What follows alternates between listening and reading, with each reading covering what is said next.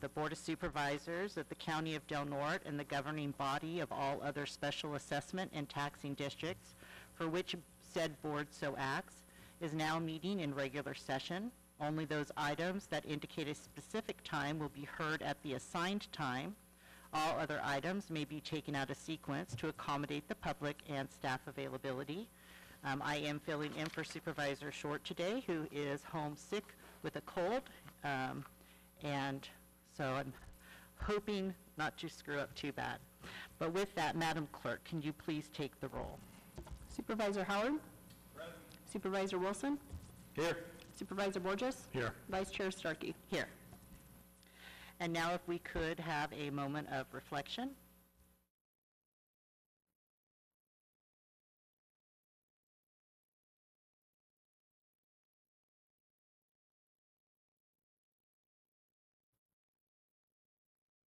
Great, thank you. And now if you'll join me in the Pledge of Allegiance to be led by Supervisor Howard.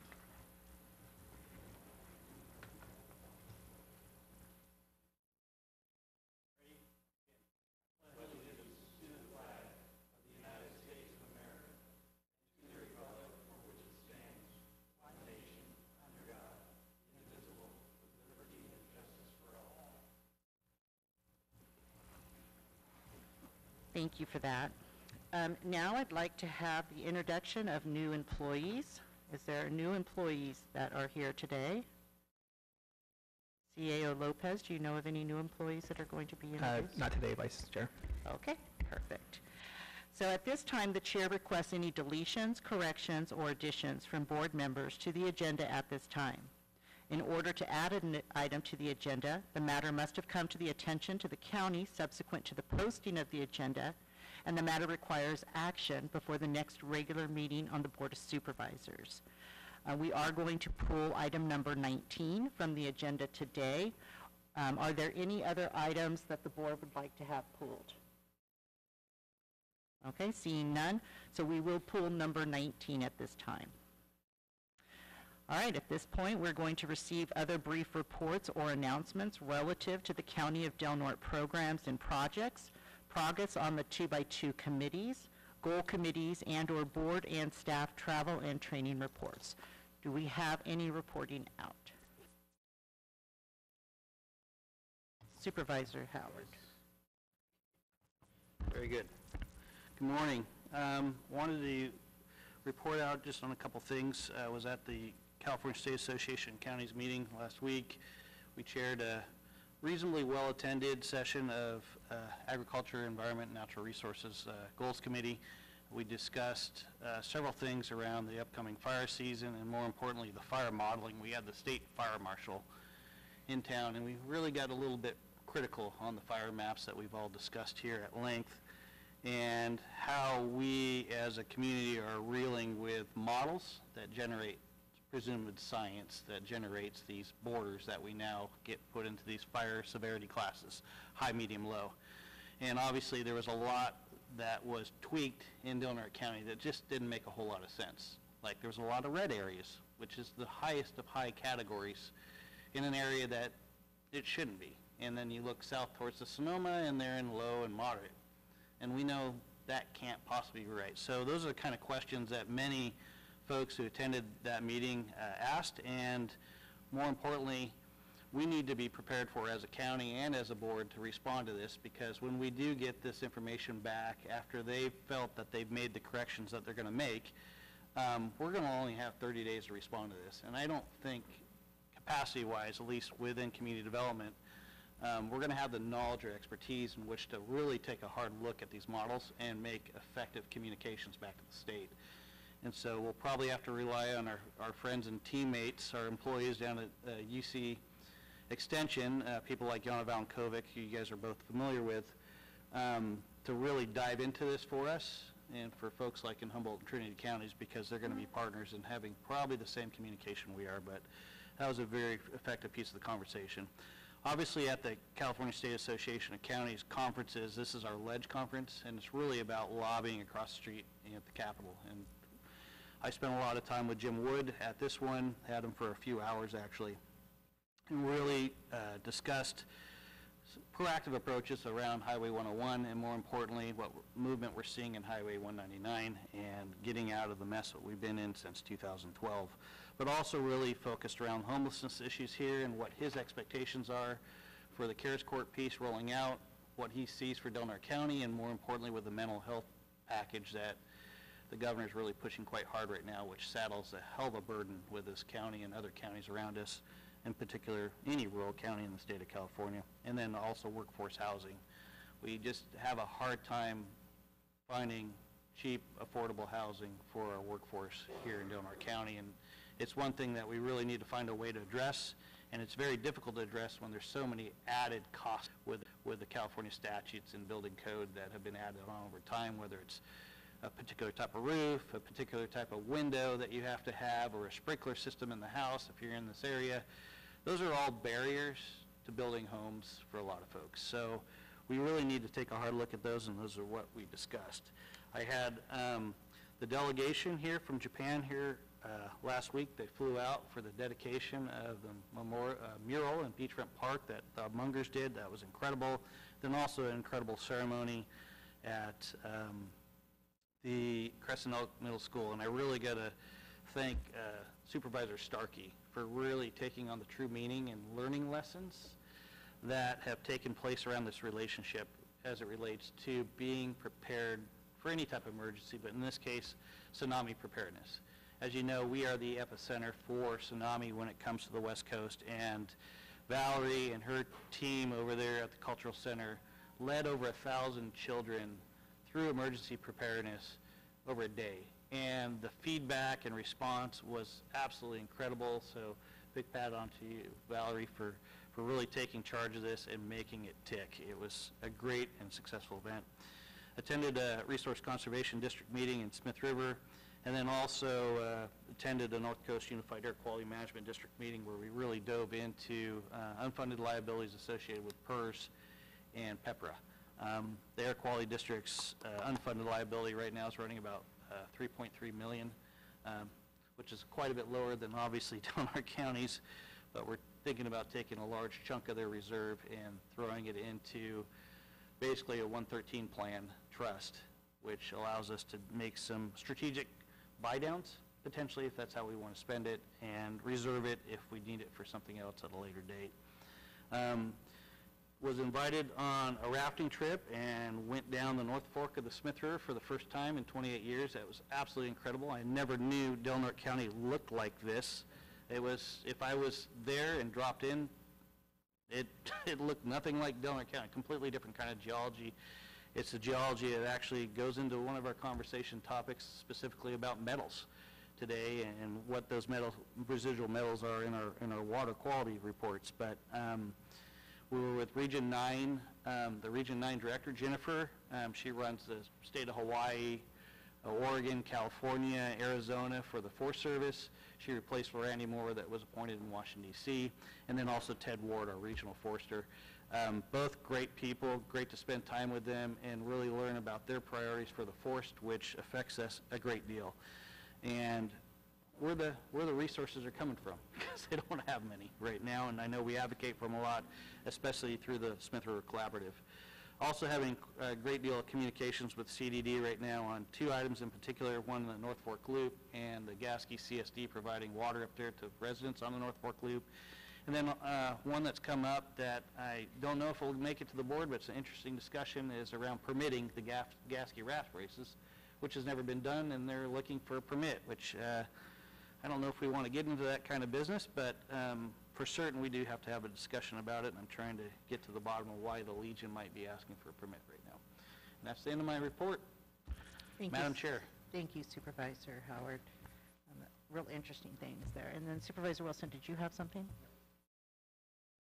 So since my last report, we've been busy on the homeless encampments and working with our group on trying to determine and find resolutions to help us move forward with the homeless issues. We've had several meetings. We had one setback, but we are now trying to move towards locating that potential shelter on Harold, making it a permanent 24-hour, 365 shelter The funding is there. We have in talks with the current owner of that piece of property, and it looks promising that we may have that move forward. We are looking at other alternatives towards additional, whether it is pallet home housing, temporary housing, and also looking at low-cost permanent housing locations so that we can move through a process of transitioning from the homeless on the street into those various steps to eventually being out. Also working with county council and determining on the correct policies that can be adopted once these shelters are in place and the mechanisms are in place to help control the homeless out in and about various areas in Del Norte County throughout areas. We're also working with county council on having those private property parcels that are there that do have a large collection of homeless, on how we can effectively mitigate that issue and do cleanups and not have them just go back in and continue to habitate those areas. And part of that is getting these alternatives in place as well as policy in place. So we have had several meetings since this last report that I gave, and we are moving in a positive direction, I feel. There are resources out there, dollars out there. It's just a matter of being able to tap into those dollars and move in that direction. I've attended several mental health meetings at DHHS with their committees, and looking at various programs that will help to augment and as well as buffer on some of these issues dealing with those homeless that have mental health issues. My big concern is that we have things like care court and other issues that are coming out. However, even though the dollars are there and there is a timeline attached to these programs to have them up and running, the problem is that we're facing is what every state is every county is going to face, because this is going out statewide, is that we're all being asked to put these programs into place, and yet the professional expertise necessary, psychologists, psychiatrists, clinicians, and others, are a limited resource, and yet we're expected to be able to implement these programs and compete with every other county in the state of California that are putting these programs on also. So it is going to be a heavy lift to make the time requirements at the same time when we're trying to go out and grab professional services that are required and necessary to put these programs on successfully. We may be looking at regional types of operations collectively with other counties to try to deal with some of these issues going forward, because there are many, especially with care court. I've had several discussions with and attempted to attend a meeting with the Birch Ocean View District. Unfortunately, they didn't have their meeting last night, so wasn't able to attend. We've had several discussions. I've attended a LAFCO and Tri-Counties meetings, tri-agency meeting, as to whether or not how we can help with economic development in and around Del Norte County in a specific way, and we'll be having a meeting later on today to discuss that. And that's the end of my report. Thank you. That's great information about the homeless issues that you've been working so hard on. Supervisor Borges. Yeah, I just have a couple things I thought the public would like to know about is having the Redwood Coast Transit Authority meeting. They are implementing a new program through their dial ride system to service the airport now. It's in the early phases of rolling out. And so you would call ahead and you could get dropped off at the 7 a.m. flight and picked up at the 7 p.m. flight, which I think would be very beneficial to a lot of people that are struggling to get to the airports. They're in the slow phases of implementing an app for that to be able to book and schedule your drop-offs and pickups from your phone, which I think would be great. So there's be more literature coming out, but it's in the early phases, so if you're needing a ride there, look at RCT. And then the other thing that's being discussed now is a small rate increase for the daily riders, and it's very small, but we're looking for public input on it. And so if you're able to attend any of the future meetings to give any input, I don't want to assume it's not going to affect anybody because, but we need to know. Our next meeting for that is on May 22nd. So we need input, and it's not looking to be implemented, if at all, until the fall. So we're just looking for any opinions on that. That's all I have. Thank you. So for me, I together the newsletter, so that is available online, but I'll just touch upon some of the higher level meetings that I attended. The first 5 commission, we attended that meeting and we approved the strategic plan for 5 years from 22 to 27 with goals for child health, early learning, family community support. We spoke about the home visiting program, which will bring services to the parents so that they're set up for success in that first 5 years of a child's life. I did participate, as Supervisor Howard mentioned, in the Kamome Festival. It was the first annual Kamome Festival, and what was important about it for me was the teaching our kids not only the story about the Kamome, but also how it interrelates with the disaster, because a disaster is really what brought that boat over here, and making sure that our children, in a fun time, experience what it's like to be prepared for emergencies. Each child got a go bag. They came in, they had a lot of fun within the cultural center. The first responders were there along with city workers, and they were interacting with the kids. I honestly think some of those first responders had more fun in the games than the kids did, but it was really good positive feedback from the teachers about the event, and we are hoping to do more of those kind of community engagement type activities in the future. I think those are good to build community, and it's good for our children to come together. I attended the Area 1 Advisory Council meeting. Soon, Maureen Rose and I are going to be conducting key informant interviews to help us develop the next 5-year strategic plan. As we know, our baby boomers are kind of taking front and center. With that, our baby boomers are retiring, and they're going to also have health issues. So we really have to think of a strategic plan that's going to work for a community and take that community approach for that.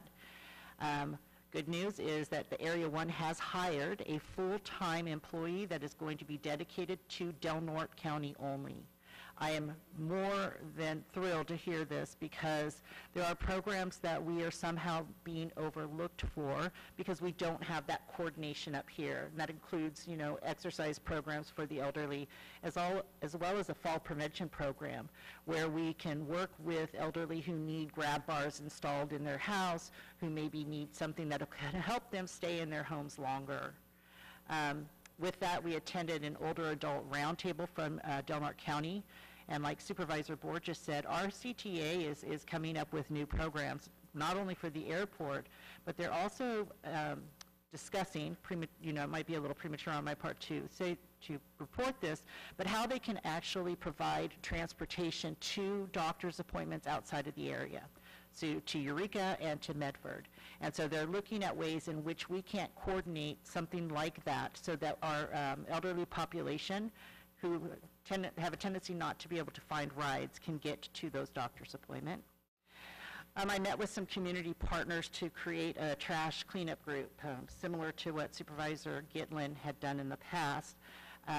Following our Walmart cleanup, we were collaborating with a few good men to create a cleanup group to offer elderly and those on a fixed income some opportunity to go in and help them clean up their property. So we're working with code enforcement as kind of a quasi-partnership so they can help us identify those who are actually in need of assistance. We kind of landed on the name trash kickers, but I'll take any kind of feedback. I kind of just like the ring to that. I met with Cedar Coast Hospital staff. I think that's important for us to touch base with them every quarter or so.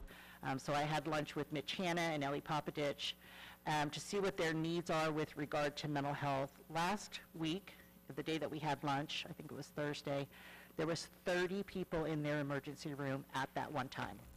They see between 40 and 50 people a day, but at that moment in the time that we were having lunch, there was 30 people, and many of them had the mental health issues. So we are looking for ways to really keep supporting Sutter Health and to come up with ways in which we can provide other transportation for those who need acute care and how to get them to those hospitals. I attended the Quarter 2 Middle Mile Council's advisory meeting. And now, the initial plan for the Middle Mile was to build 75% of the broadband now and to lease 25% of the IRAs, which is the indefensible rights of use. And that would be the existing cable that is there. It meets the criteria for the 288 count fiber cable. But this month, through further research, is now being proposed to use 50% IRUs, 30% Caltrans build, 15% joint build, and to buy 5%. And what that is going to do, by pivoting that way, it's going to cut down the time of this project considerably. It's going to be a major cost savings to the state. So what we're trying to really accomplish is by 2026 is to have that middle mile ready so that we have broadband availability throughout the whole state of California. So that is exciting, and there's some movement there. And finally, I attended the Juvenile Justice Council Commission meeting, and we discussed their annual plans for 2 of their grants, and that was interesting to watch. And it turned into a real robust conversation about the services that are still needed and how this new grant that we applied for and was accepted for can be allocated to provide gaps in those services.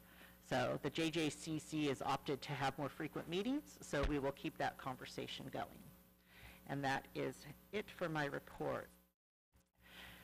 So now we are not ready for our timed items, so the consent agenda, I'd like to call that. Comments from members of the public may be heard at this time regarding matters on the consent agenda only. Are there any items that the board would like to have pulled for the consent agenda? Okay, I would like to have number 5 pulled, number 8 pulled, those 2 things. So with that, with 5 and 8 being pulled, can I get a motion for the remaining items? I move to approve the consent agenda minus item number 5 and number 8. Second that motion. Okay, now I'd open up for public comment for consent agenda items 1 through 4, 6, 7, and then 9 through 12. Is there any public comments?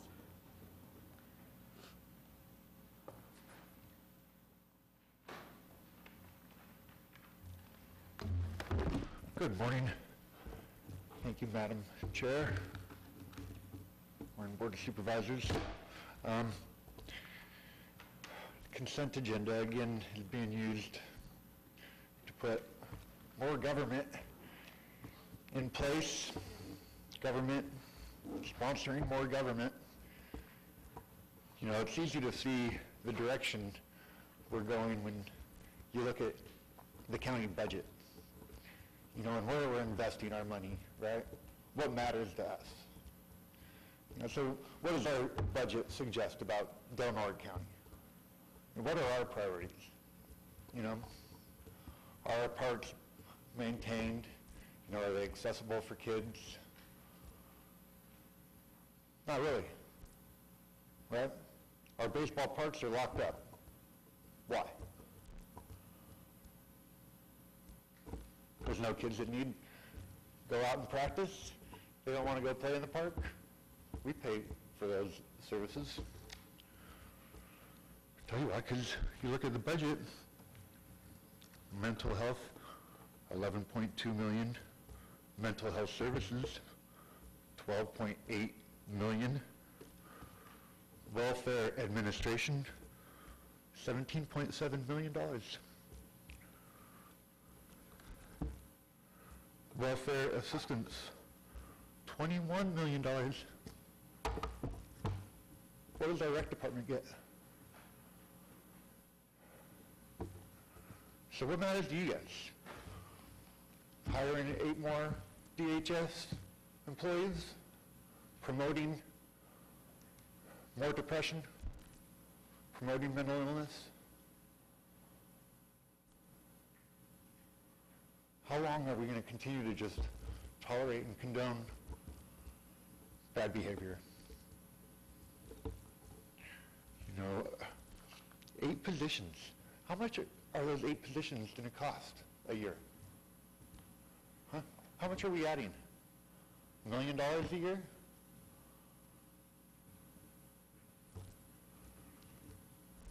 I know I won't get any answers. Just request that you realize your impact. 13 or so items today, they each carry weight. They make a difference. And you can say no. There's an alternative. There's maybe many alternatives. But we got to stop lowering the standard. We got to improve the standard. Thank you for your time. Please do not hire 8 more DHS staff. Thank you, Mr. Bieber. Any other public comment for consent agenda items only? All right, seeing none, Clerk Goffner, if you could please pull the vote. Supervisor Wilson? Yes. Supervisor Howard? Yes. Supervisor Borges? Yes. Vice Chair Starkey? Yes. All right, we will come back to 5 and 8. And I want to say I inadvertently forgot 13 on the consent. I hope that got included when I said 8 through 12, but I should have said 13. So, Real quick, Vice Chair, did you ask for any report outs from closed session? I did not. Thank you for that reminder. There's nothing. Thank you. That, dodged a bullet. Okay, so let's move on to our timed items. We have the 10:25 comment period. Members of the public may address the board on matters which are within the jurisdiction of the board. If you are addressing the board regarding a matter listed on the agenda, you may be asked to hold your comments until the board takes up that matter. Please limit your comments to 3 minutes or less. Are there any public comments, general public comments today? Yes, sir, come on up.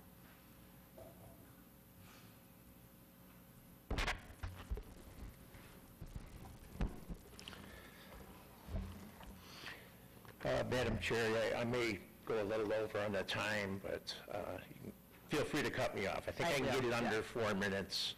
It's my first time doing this. Well, we have a 3-minute rule, so we'll start. Okay, well, these have Okay. been submitted with a couple other things to Perfect, Kylie, thank to you. the clerk. My name is Michael Burns.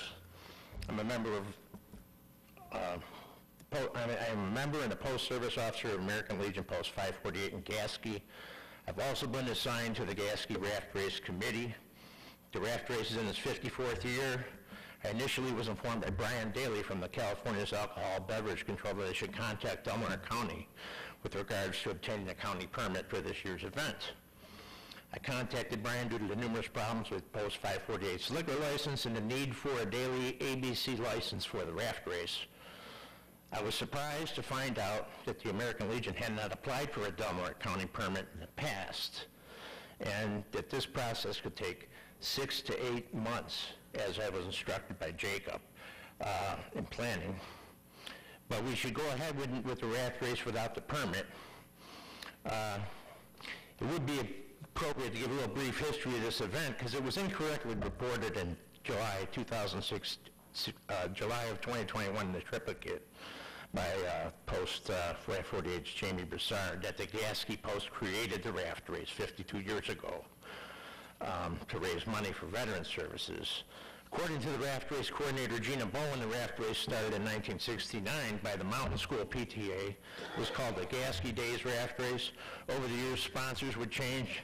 Gasky Elementary School, and then the Gasky Volunteer Fire Department Women's Auxiliary, and then the American Legion took over the event. It's always been a community event. Legion does not own the Gasky Raft Race. The word that would best describe why there has not been a county use permit issued in the past would be indifference. The Gasky Raft Race is a well-known event that started in '69, but is predated by the 1967 Ordinance Code 20.48.30 that requires a Delaware County permit for public assemblages. Like most other municipalities that issue permits for public event, Delaware County has a duty to ensure the American Legion is compliant with all laws and has the proper insurances and other permits and licenses, safety measures, etc. in place as a condition of issuing a permit. The American Legion is all about law and order, and this is written in the preamble of our Constitution, and our post-operations manual states, it goes without saying that every American Legion's facility should lean over backward to abide by all laws regulating the operation of private clubs. If local public officials are inclined to overlook a few things in favor of private clubs, don't take advantage of the situation. Remind your members that one of the basic purposes of the American Legion is to maintain law and order. Even if officials should be willing to overlook infractions, you can be sure the public, as well as many of your own members, won't be. Now, Brian Daly from ABC is researching if he can even issue a daily license that allows Post 548 to sell alcohol without a county permit in place. Post 548 has previously purchased event insurance. Commander Broussard informs it covers the American Legion, the Water District's property, and the U.S. Forest Service's Smith River. Mr. One would have to question if an insurance claim would be honored without a valid Del-Norte County permit and safeguards in place. Mr. Burns, I'm sorry, your time. We're done? But I'm glad that you provided that letter, and I believe Mr. Howard is going to be asking that this be put on a future agenda for us to discuss. Is that correct? Okay. Potentially. He's still working through it. Well, so. thank you much. I appreciate it. And I did submit the code, as Great. well as an article from 2019, the Lost Coast Outpost, Great. about the Thank you raft so race, much for coming today. Thank you. Is there any other public comments? Yes, ma'am.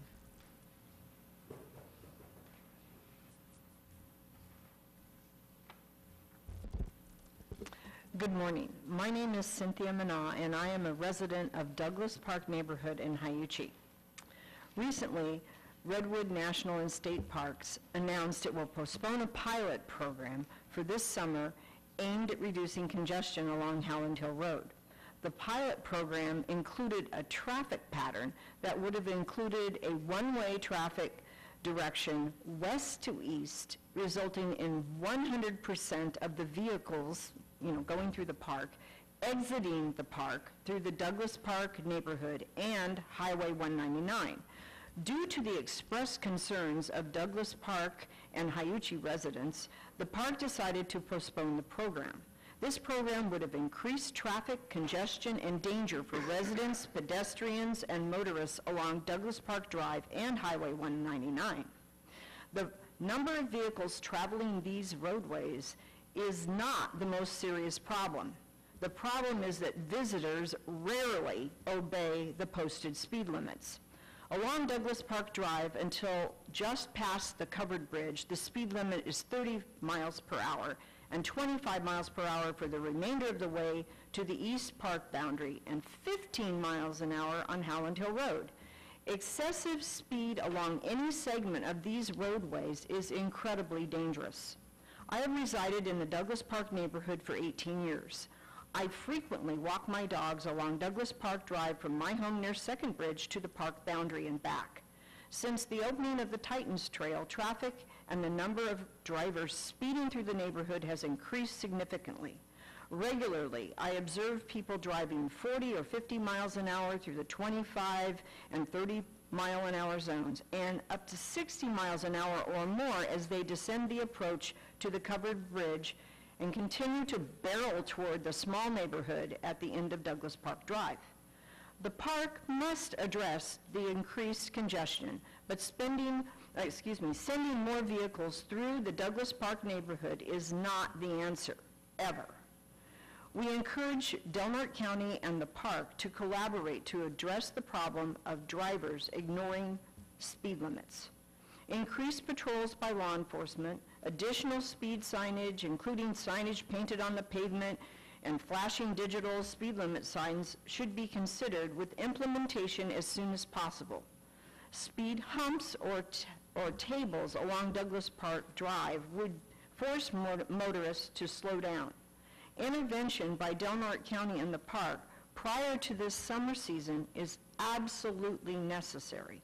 The status quo is unacceptable. Thank you. Thank you, Mrs. Mana. I wrote down your concerns, and I'll reach out to you.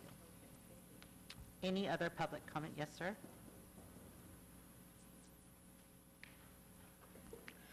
Good morning, Board of Supervisors. My name is Donald Olson. I've been a 67-year resident of Del-Norte County and spent the last 21 in Douglas Park.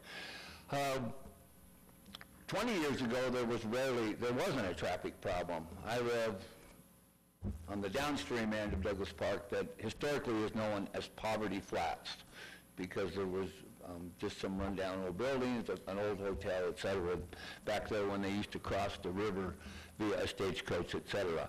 But over time, and with the onset of the Grove of the Titans, traffic has increased dramatically. The Park Service stage said up to 500 cars a day now go through Douglas Park, either from west to east or east to west. But what the problem is not the volume of traffic, even though some might perceive it that way, it's the speed of traffic. And so we are here to request some county support. And first of all, we also want to let you know that we are here to be part of the solution.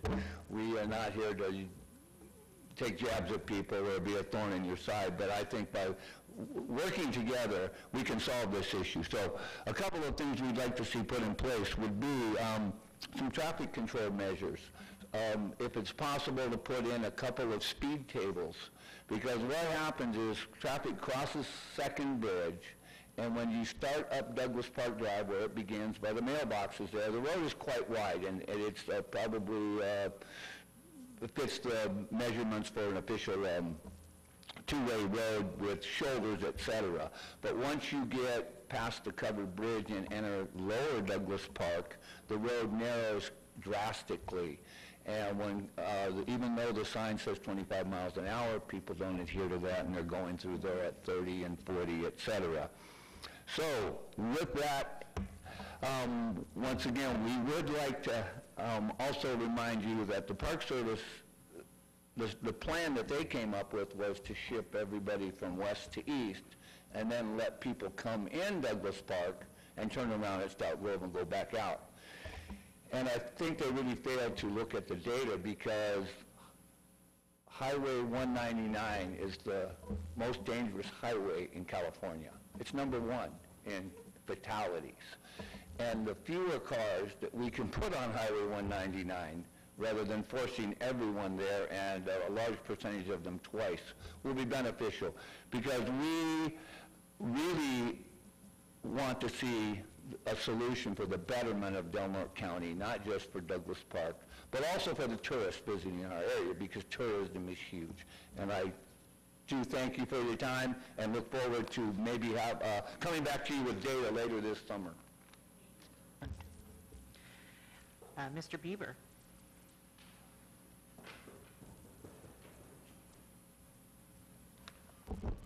Thank you again, Madam Chairman. I know I get up here and I complain a lot, kind of the thorn in your side, and I apologize for that. My intentions are to try to make the community better as well. And when I drive around town, I'm not seeing things getting better. It seems like we're making poverty and crime and mental diagnoses systemic. You look at our county data, look at it, the results of what you are producing. Do you think they're good? I mean, we have some of the highest incarceration rates, some of the highest child abuse rates, some of the highest substance abuse rates. I mean, are those good things? But we're just going to continue to status quo. This is what we're supposed to do. This is what the state tells us. Huh, do you represent the state or the constituents? Maybe you should start representing the county, making things better for here. You know, you act like you're a sovereign board. You know, like there's no consequences. You can threaten the public. You know, say you're going to arrest them for not wearing a mask, or say, ooh, there's arsenic in your water, but maybe there isn't, but maybe there is. We'll find out today, maybe, hopefully. Wouldn't that be nice? You know, Grove of the Titans is a good indicator of how we do things now. You know, we're going to put in this great trail, right? Attract all these people. And we're going to forget about how they're going to get in and out. I mean, we keep putting the cart in front of the horse. We can't even build a railroad anymore. You know, we don't have the energy infrastructure to put wind turbines in the ocean. Right, so let's start with the foundation. Let's stop dealing with the consequences and start dealing with the problem. So I'm not sure why I get up here and say anything. Seems like I'm just ignored, but, you know, the 101, 199, definite concerns. I'd like to know what we're doing about it to get it done. Are we just going to watch it and pay salaries to watch it? You know, you're part of the resource conservation in Smith River. You work with the Smith River Collaborative. I mean, they're known to change the facts, maybe, right? So they can get funded again. So I just encourage you to be influential, try to improve our community. Thank you. Thank you, Mr. Bieber. Any other public comments? Yes, sir. Well, good morning, folks. My name is James O'Shaughnessy. I'm a 39-year resident homeowner in Gasky. I have served as the commander of the American Legion Post about 8 years ago for a couple of years. It's been traditional to turn it over to somebody else after a 2-year period. You know, I'm sure we've all heard that phrase, there's no law north of the Klamath. Well, I would like to think that those days are over. It's very important to me, from my principles, that we abide by all laws. And dang it, you know, it's one of the first things I did when I became commander was I invited the Highway Patrol to come up here to the Gaffney Raspberries thing to kind of tone down the alcohol problems and belligerent behavior. It was very effective. They also had great cooperation from Sheriff Apperson. He did an outstanding job. But I've also been lectured about, you know, you guys could lose everything. And you officers of the Legion, you could be sued and you could lose everything with one tragic incident. So it's important. We're trying to make the changes. We have Lieutenant Colonel David Cooper as our judge advocate. The new district attorney, Robin, she's on board, and we would greatly appreciate your help so that we can comply with the law. Because I'm not an attorney, but if you don't have a county permit, your insurance isn't going to cover you. Thank you for your time. I found this a very interesting and enlightening meeting, and I learned quite a few things. Good day. Thank you. Thank you for your comments. Any other public comments? Mr. Powell? You don't want to get up? No? Okay. All right. So seeing no other public comments, I'm going to close the public comment period, and we will move on now to our 10:30 timed item, which is the Chamber of Commerce and Visitor Bureau's marketing update with the lovely Cindy Vosberg, who is the Chamber Director. Ms. Vosberg and Ms. Braylard, welcome. Good morning, Board of Supervisors. Thank you for having us here. I'm Cindy Vosberg with the Chamber and the Del Norte Visitor Bureau, and Lynette Braylard with Lublish Design, our agency of record. And we're here to give you our annual report, and we have it in a little different format this time. We have a video. 3, 2, 1. Get ready.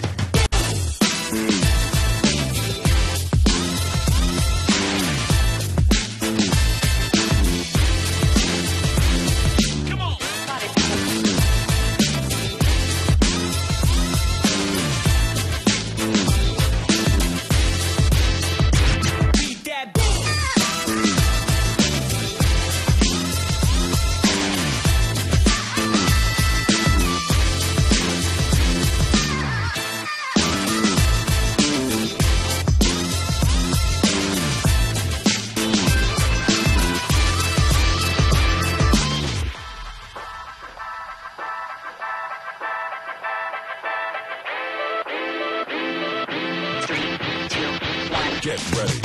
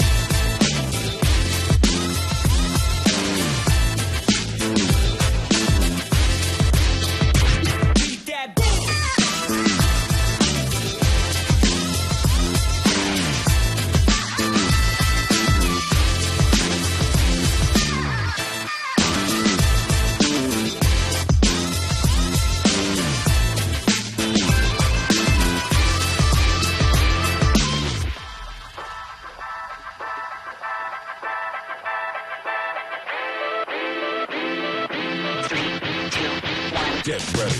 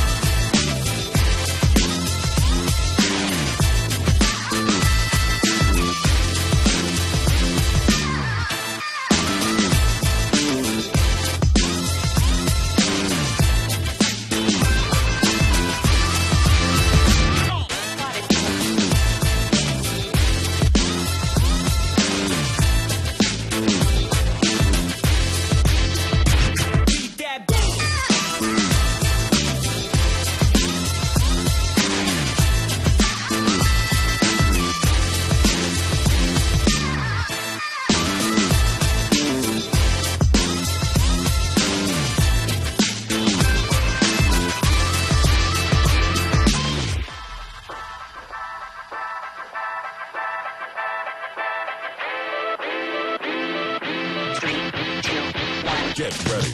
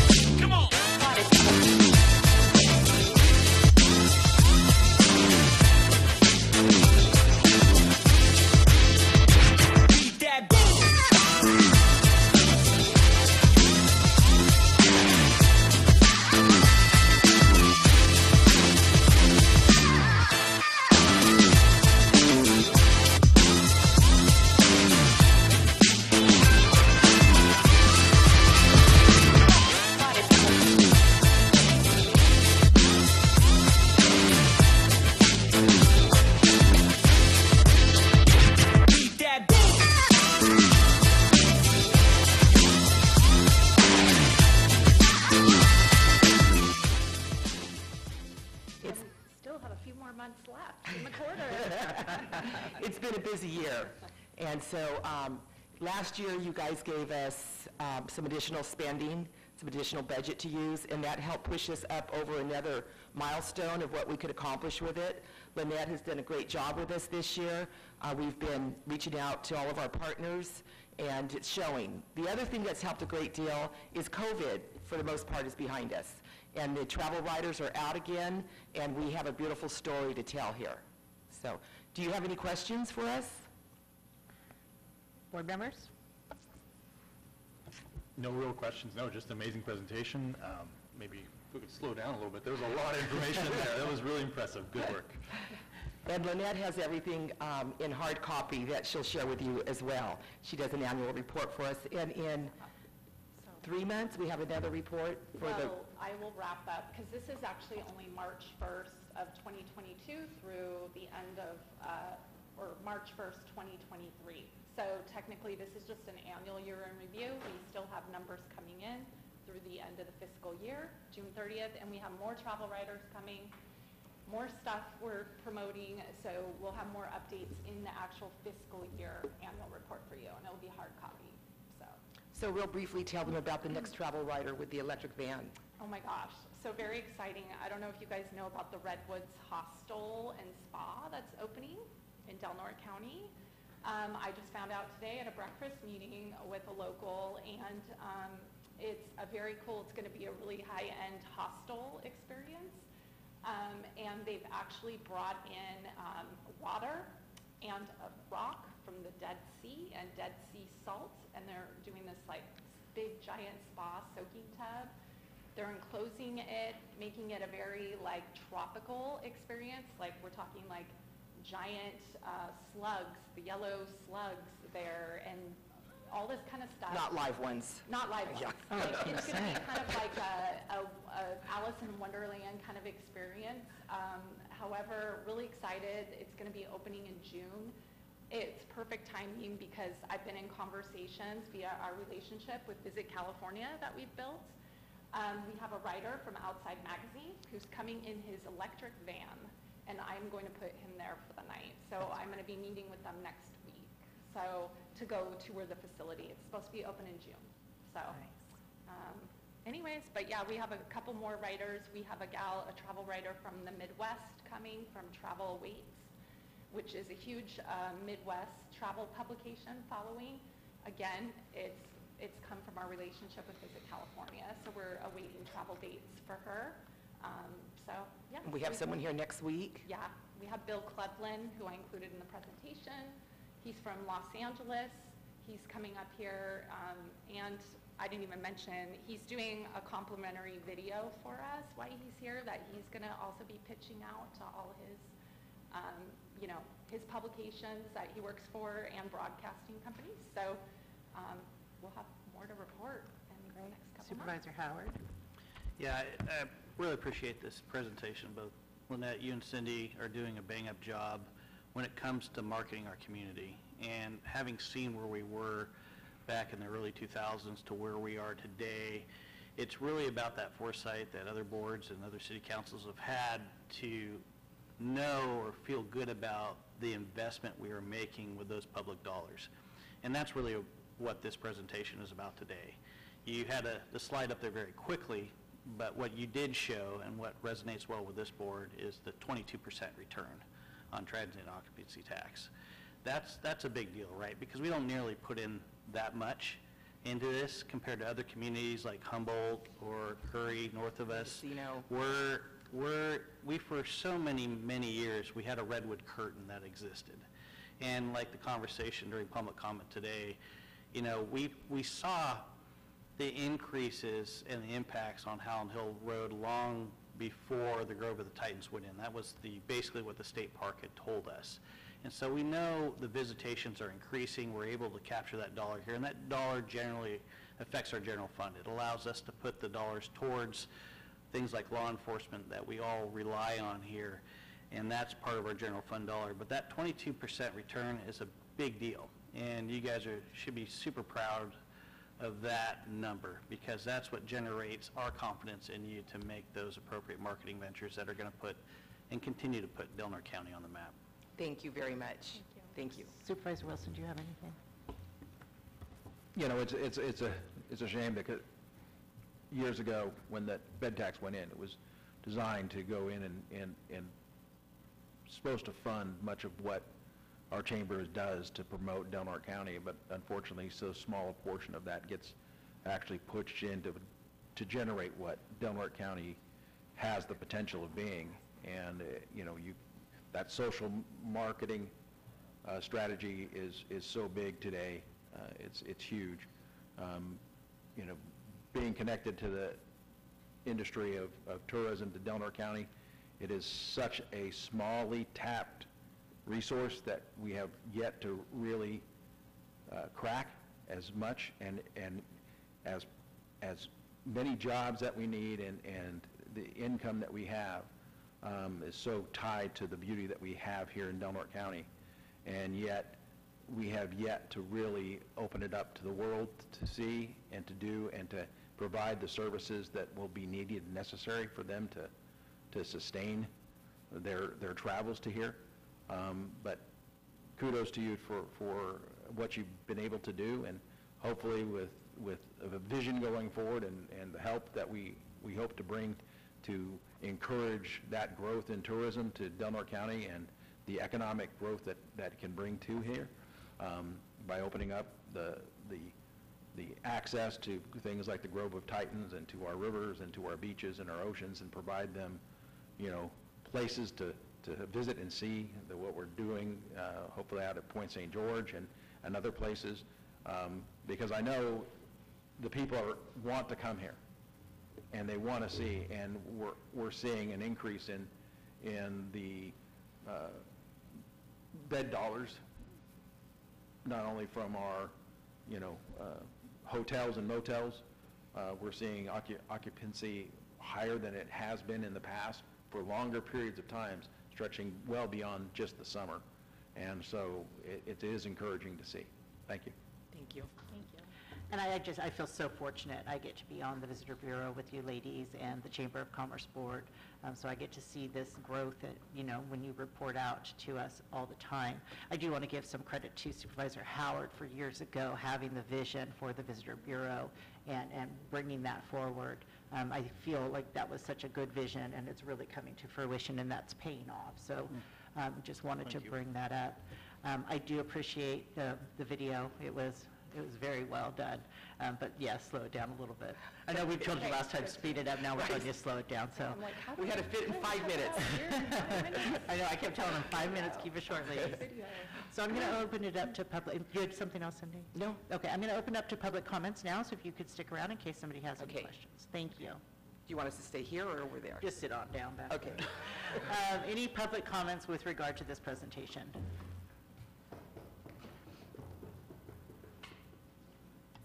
Hello, Mr. Dorigo. Hi, guys. I just wanted to bring up, it was going a little fast. I didn't see how many beds extra we booked. But 22% is going to be equated to inflation, a large deal. I've stayed at a local hotel. Once in a while, you get a squabble with the old lady, and the hotel rates have gone up, a great deal, probably more than 22%. And you're going to see that in your occupancy tax gain. A lot of that's inflation, and this is the lowest, and I do see the contributions the harbor makes, the city makes, the county makes every year. When you're not a business. I'd been a member of the Chamber of Commerce before, and it made sense for me for a minute. But it's the lowest paying industry in the United States. I don't know if you knew that. So a lot of us have worked these jobs on the holidays and watched the fireworks from parking lots. The lowest paying industry, and when I go to the Visitors Bureau and the Chamber of Commerce, I find advertisements, maybe you'd like to check out one of our Airbnbs. When I look at what homes are available to rent, I find usually 0. And I find a couple hundred on Realtor.com. They've been spiking here for the season. It was about 160. And I find like over 300 on Airbnb, they probably average around $7,000 a month to rent one if you needed one. So, the visitors will come. We have the Redwood National Park here and all, but it's always going to make the lowest paying industry in the United States of America. And it's, pretty seasonal here. It's not like we have a cruise destination or anything. I don't know what you're going to do about it, but I'm a business owner, I quit doing the week. I don't want to, I don't serve tourists, I serve locals, so I didn't want to pay you guys the tax anymore. But I served tourists before, we have a little tie-dye shop there on South Beach and all. And I advise everybody, I say, go get a hot dog cart, go get something, go throw crab rings down on the pier, and don't go get a permit or anything, if you can make a few bucks, you'll do all right for the summertime. But everybody, I don't know that the masses are prepared to reap what you guys are reaping in occupancy tax and that kind of thing. For the masses, it's a seasonal job that pays minimum wage.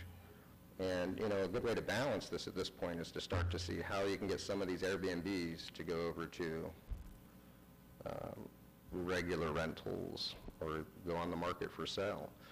Not everybody that voted for you guys, and certainly your average constituent, didn't make the investment that you guys made in the tourist industry. Thank you.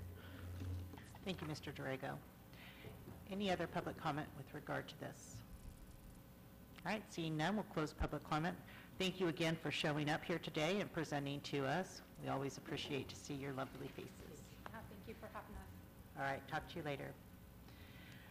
All right, now we have our 10:40 timed item, which is to conduct a public hearing and approve a minor subdivision of lands zoned Timberland Preserve Zone, MS 2302, adopt option 2 findings and conditions listed in the staff report as amended by the Del Norte County Planning Commission as requested by the planner. That's all it says is the planner. Hello, Jacob. How are you? Good. Good morning. So what you have before you today is a minor subdivision of land zone TBZ. Just a short project description.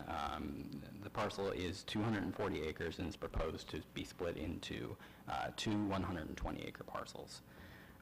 So this subdivision originally stemmed from discovery of a violation of the Subdivision Map Act, which the term violation is just the term that's used in the Subdivision Map Act itself. It largely stemmed from what I believe to be a mistake.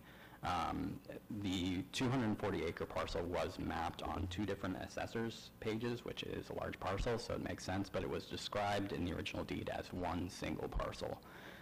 So Mr. Ward Stover with Stover Engineering, who's here today, was the person that discovered the error and referred Mr. Dreyfus over to the Planning Division to remediate the situation.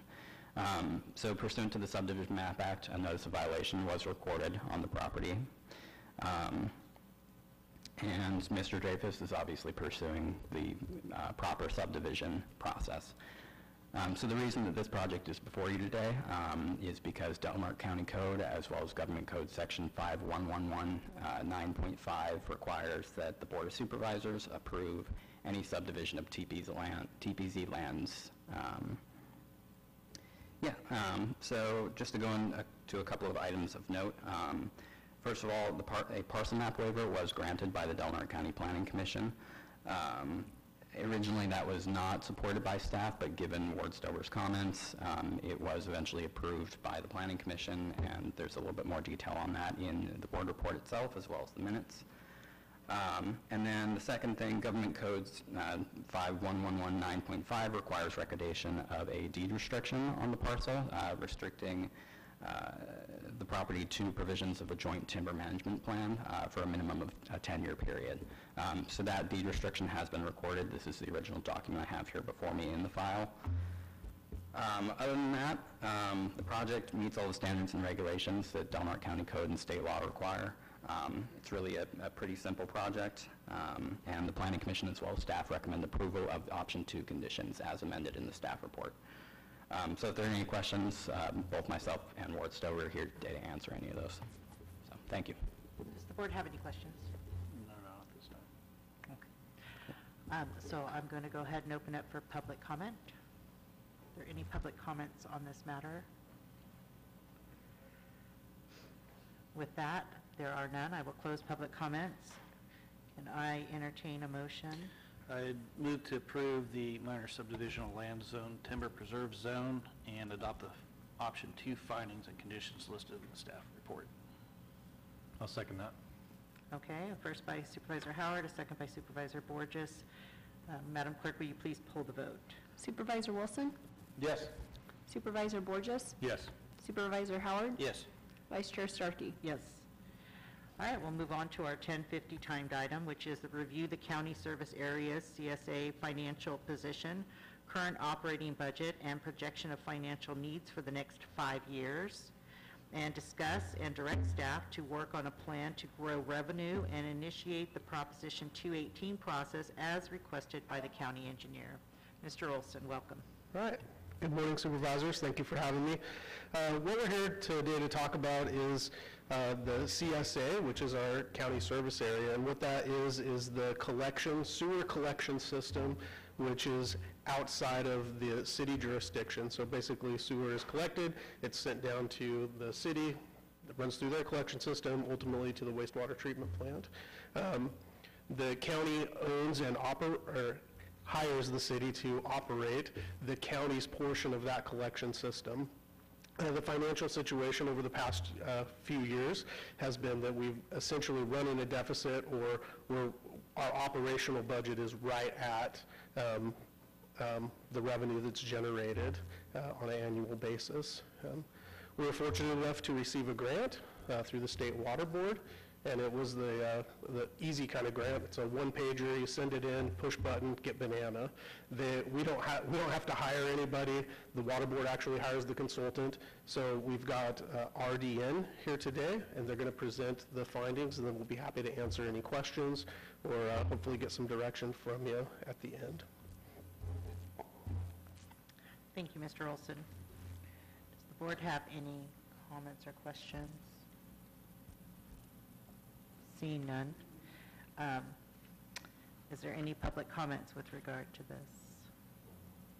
Are we going to wait for the presentation? Yeah, They're participating. I apologize. We should have RDN available online.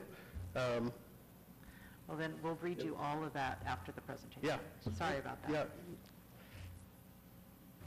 This is Zach Van from RDN, just making sure the Board of Supervisors can hear me all right.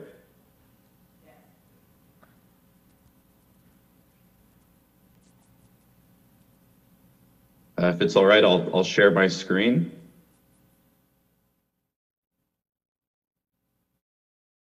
And if you all could just confirm that you can see the screen, that would be great. Yes. Yes. Excellent. All right, so by way of introduction, I'm an economist here at RDN. My colleague Anthony Olowski is also on the line.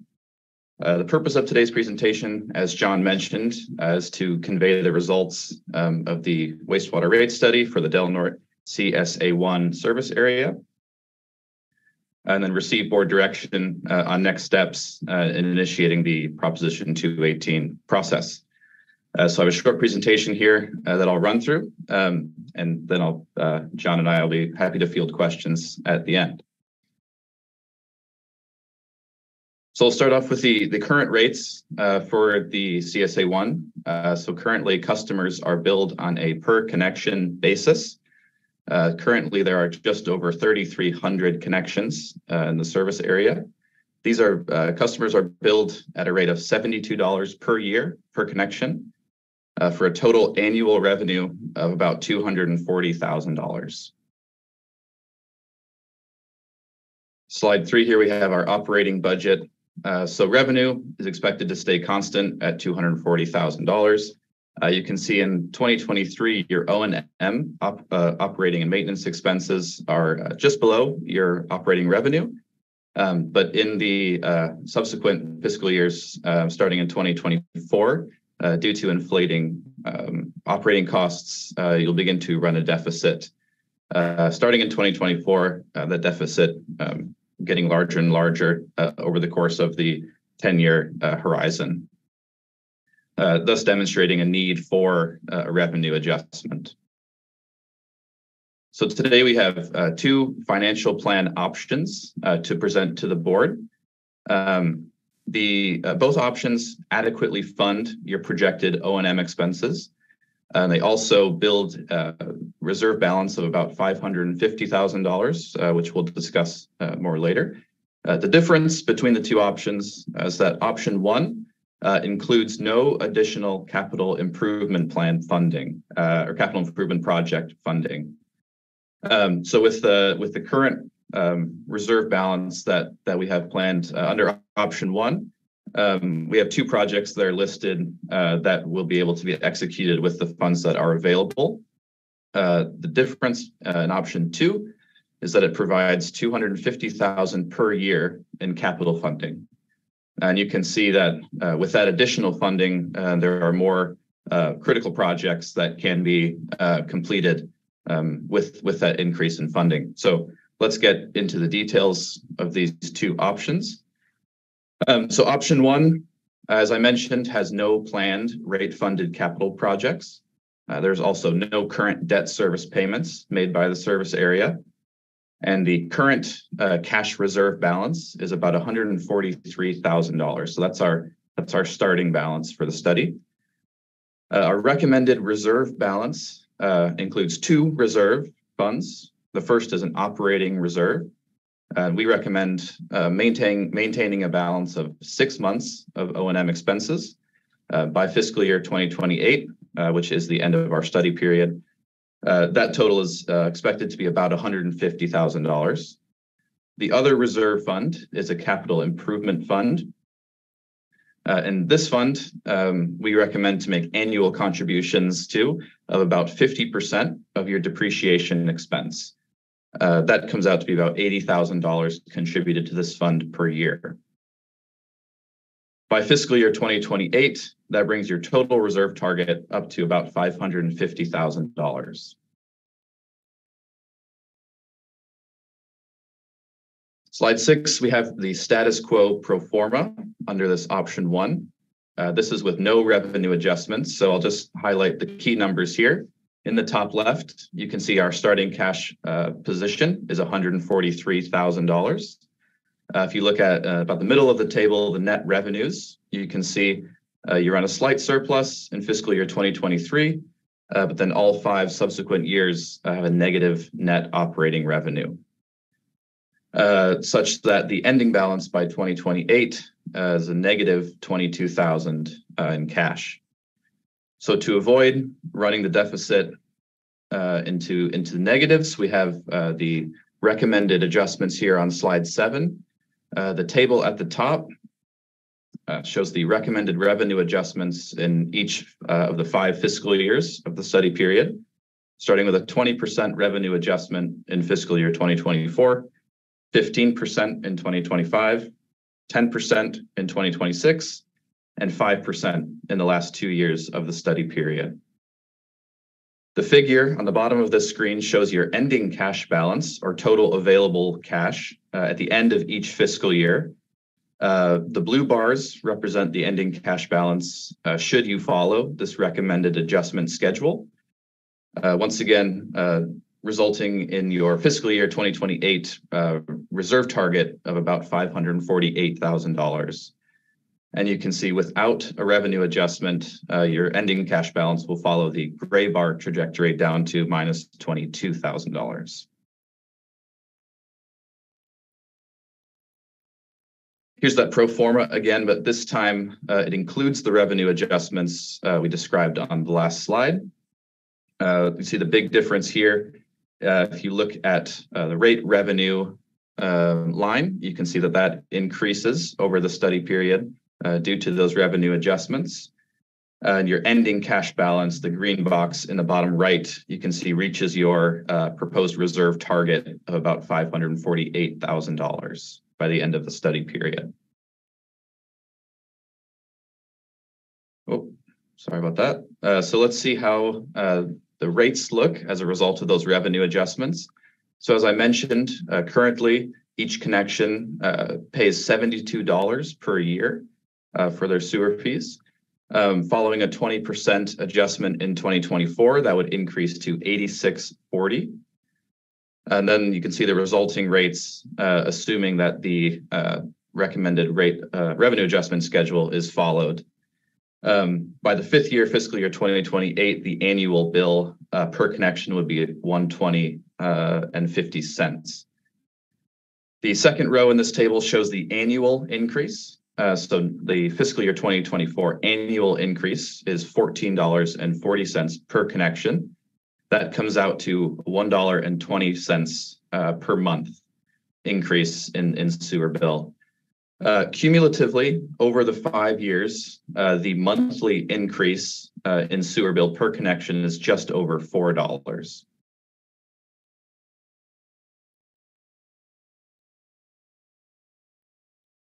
All right, we'll switch gears here to option 2. And once again, the difference between option 1 and option 2 is this planned rate-funded capital projects. Option 2 includes $250,000 per year in rate-funded capital funding. Once again, no debt service payments, and the current reserve balance is once again $143,000. Option 2 recommends the same reserve policy, leading to the reserve target of $548,000 once again. So under this plan and no rate adjustments, you can see that the ending balance quickly becomes very, very negative, past over $1 million in the red by the end of the study period. So once again, to ensure that the service area covers its O&M expenses and is able to execute some capital projects to the tune of $250,000 per year, the recommended adjustments are as follows. For fiscal year 2024, recommended adjustment would be 75%, followed by 35% in 2025, 20% in 2026, followed by 7% in 27, and 6% in the final year of the study. The figure on the bottom of the screen here, once again, shows the ending cash balance each fiscal year. The blue bars represent the ending cash balance following these recommended adjustments, where the gray bars the gray bars represent the ending cash balance without a revenue adjustment. So here's the proposed pro forma under the option 2 adjustments. You can see the difference here is the capital expenditure row towards the bottom. Includes 250,000 adjusted for inflation per year in capital expenditures. And this funding is intended to complete some needed projects within the service area. And once again, the ending balance at the end of the 5 years is around your recommended reserve target of $550,000. Let's see the result of option 2 revenue adjustments on the rates. So once again, currently billed at $72 per connection. With that 75% revenue adjustment would bring the annual bill per connection to $126. That's an annual increase of $54 per year, or a monthly increase of $4.50. By the 5th year, fiscal year 2028, the per connection annual bill would be $231.51. Cumulatively, option 2 would have a monthly increase of just over $13 over the 5 years in each connection's monthly bill.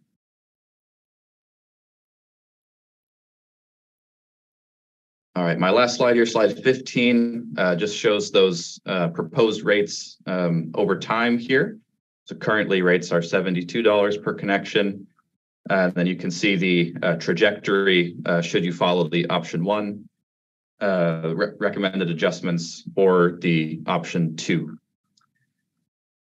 So at this point, I'd be happy to revisit anything, any questions from the Board of Supervisors.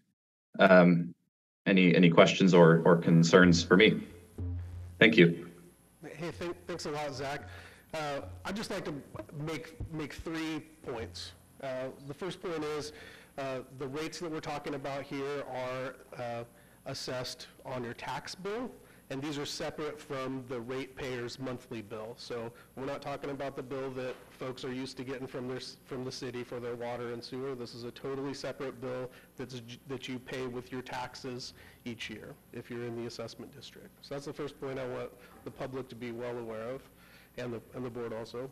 The other 2 points, option 1, I would call that the bare bones minimum fiscally responsible thing to do, and that is just status quo. We're just barely skating by, and we're piling up a little bit of cash so that if we have something really go wrong, we can hopefully fix it within $500,000. Some of you know how far $500,000 goes. When we have deep underground work, it's not very far. So that's option 1 is bare bones minimum. Option 2, I would say, is not a very conservative approach. It's still like, we're just doing a little bit better. We're going to invest $250,000 a year. One example that I'll give is just to do an assessment of all of our underground sewer lines is about $800,000. That means we're taking a camera, running it through all the miles of lines that we have, and getting that inspection and understanding fully the condition of our underground collection system, along with looking at all those manholes individually. So that, I hope that helps folks understand kind of, that's just our baseline. If I invest $800,000, so I save up for 3 years and then I can, pull the trigger, let's go on that project, then I'll know even more where our system is. So option 1, bare bones, just status quo, plus a little buffer. Option 2, let's think about the future a little bit. All right, now, is there questions from the board? Okay. We'll go ahead and Supervisor Borges. Just have a question on, the status quo on options. You have it for 23, 24, 25, all the way through as 0 rate increase on option 1. Does that implying that we have no new connections? Why is that never changing for the next whatever many years? Yeah, that's the number of connections will be very modest. So I mean, even if you said let's do 100 connections, times $72. So it's it's not very much money. So that's a modest.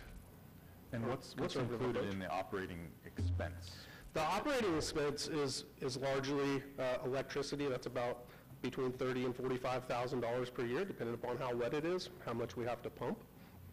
And then the biggest chunk of the expense is the money that we actually pay to the city of Crescent City. We're under contract with the city to operate and maintain our lift stations and sewer collection system. So if there's a blockage, they go out and jet it.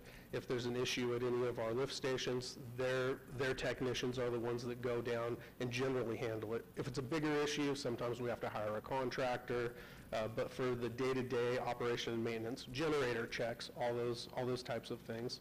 Even if there's like a pass-through, for example, the city will hire Cummings or some other contractor to come in, service all the generators, city and county, and then we ultimately pay the bill. But if we were to look at it in the budget line, you'll just see that as a bill from the city of Crescent City for operation and maintenance of the collection system.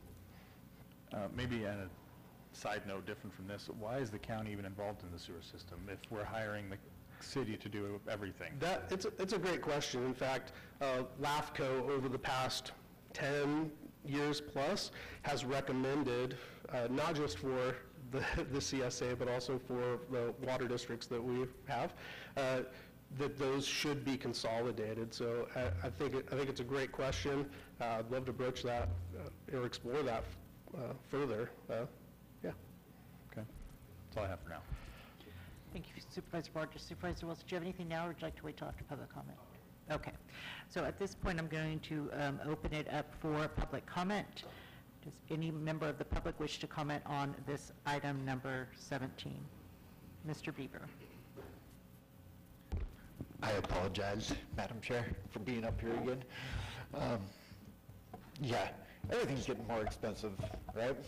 You go to the grocery store or, Redwood Coast Transit, sewer connections, any utilities can get expensive. Rates are going up, but why? Why is everything going up? Why do we got inflation? Well, I'd like to point out it's probably because of the policy that you approve. This budget, Delnor's budget, is the reason why we're in crazy inflation. Just listen to some of these numbers and how budgets have increased in the last 2 years. CYA budget, cover your ass. What is CYA? Anybody? What is CYA? California Youth Authority. Youth Authority, thank you. From 7,000 to 35,000. Environmental health, from 323,000 to 497,000, a 53% increase in 2 years. Home key went from 2.2 million to 2.9 million, a 32% increase. Mental health services went from 3.1 million in 2020 to 12.84 million, 4 times the amount it was in 2 years ago. Mental health, 6.1 million to 11.2 million. Bioterrorism, 121,000 to 284,000, more than doubled. Welfare assistance, 16 million to 21 million. H1N1, 46,000 to 111, more than doubled. A lot of cases of the H1N1 now. Hospital preparedness, we're paying Sutter to improve the hospital, 100,000 to 276,000. Emergency medical procedures from 25,000 to 300,000. For health, 2.7 million to 7.19 million. Welfare admin from 12.6 million to 17.7 million. Housing didn't have a budget line a couple of years ago. It's now 1.28 million. SNAP for food, 1.28 million. It's now at 1.84 million. WIC went from $31,000 a couple of years ago to $600,000 this year. Just hired another person today, so that's going up. You're creating problems. Thank you, Mr. Bieber. Any other public comments? Great, with that, I will close public comments. Mr. Howard, or Supervisor Howard. Whatever you want to do, it's all good. I know who you're talking about. So, John, if you could come back up, please.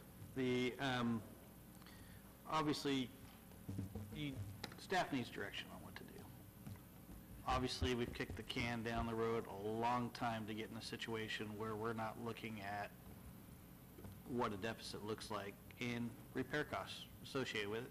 Obviously, LAFCO's tried to make some suggestions, and for whatever reason, the CSAs haven't transferred hands. Okay, nobody wants an ugly albatross to pay for over a long-term period of time. We need to do something about it. Yep.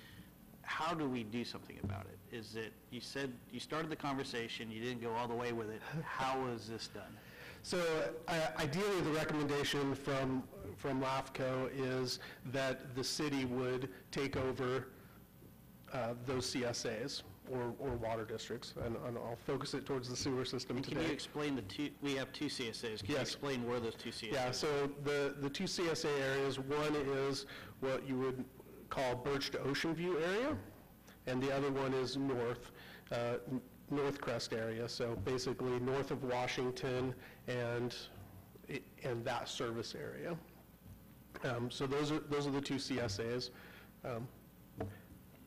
Then ideally, or what was recommended is that both of those areas, although they all fall under our jurisdiction currently, is that those would be turned over to the city, and that the city would take ownership and operation and maintenance of those. So they're already doing the operation and maintenance. It's just a matter of us collecting money and passing it through to the city to pay for it, and then whatever grants or things we go after for capital improvements, which we're always seeking for the CSA. So that would be a long-term solution. I'm sure that, having sat at the city, I know that there's some resistance to that, because if you're going to take on a system, it's great if it's brand new, but our system is not brand new, and so, maybe I would take it if you gave me that plus $100 million or something like that. But what's reasonable for the community would be to have that more consolidated and just have one administration handling all of that. That would mean only one water board permit instead of multiple water board permits in our community. So in the long term, that's definitely a direction that we should be going, consolidation. Currently also the water board has funds available, and they want to see communities consolidate too. They're tired of dealing with multiple permits in the county when, hey, why don't I just have one point of contact from the state? So there's a number of grants available right now to help fund some of those consolidations. Usually they're based on, I believe it's a per connection fee, so however many connections you have, $3,300, and then so many dollars per each connection, and that dollar amount changes depending upon what year it is.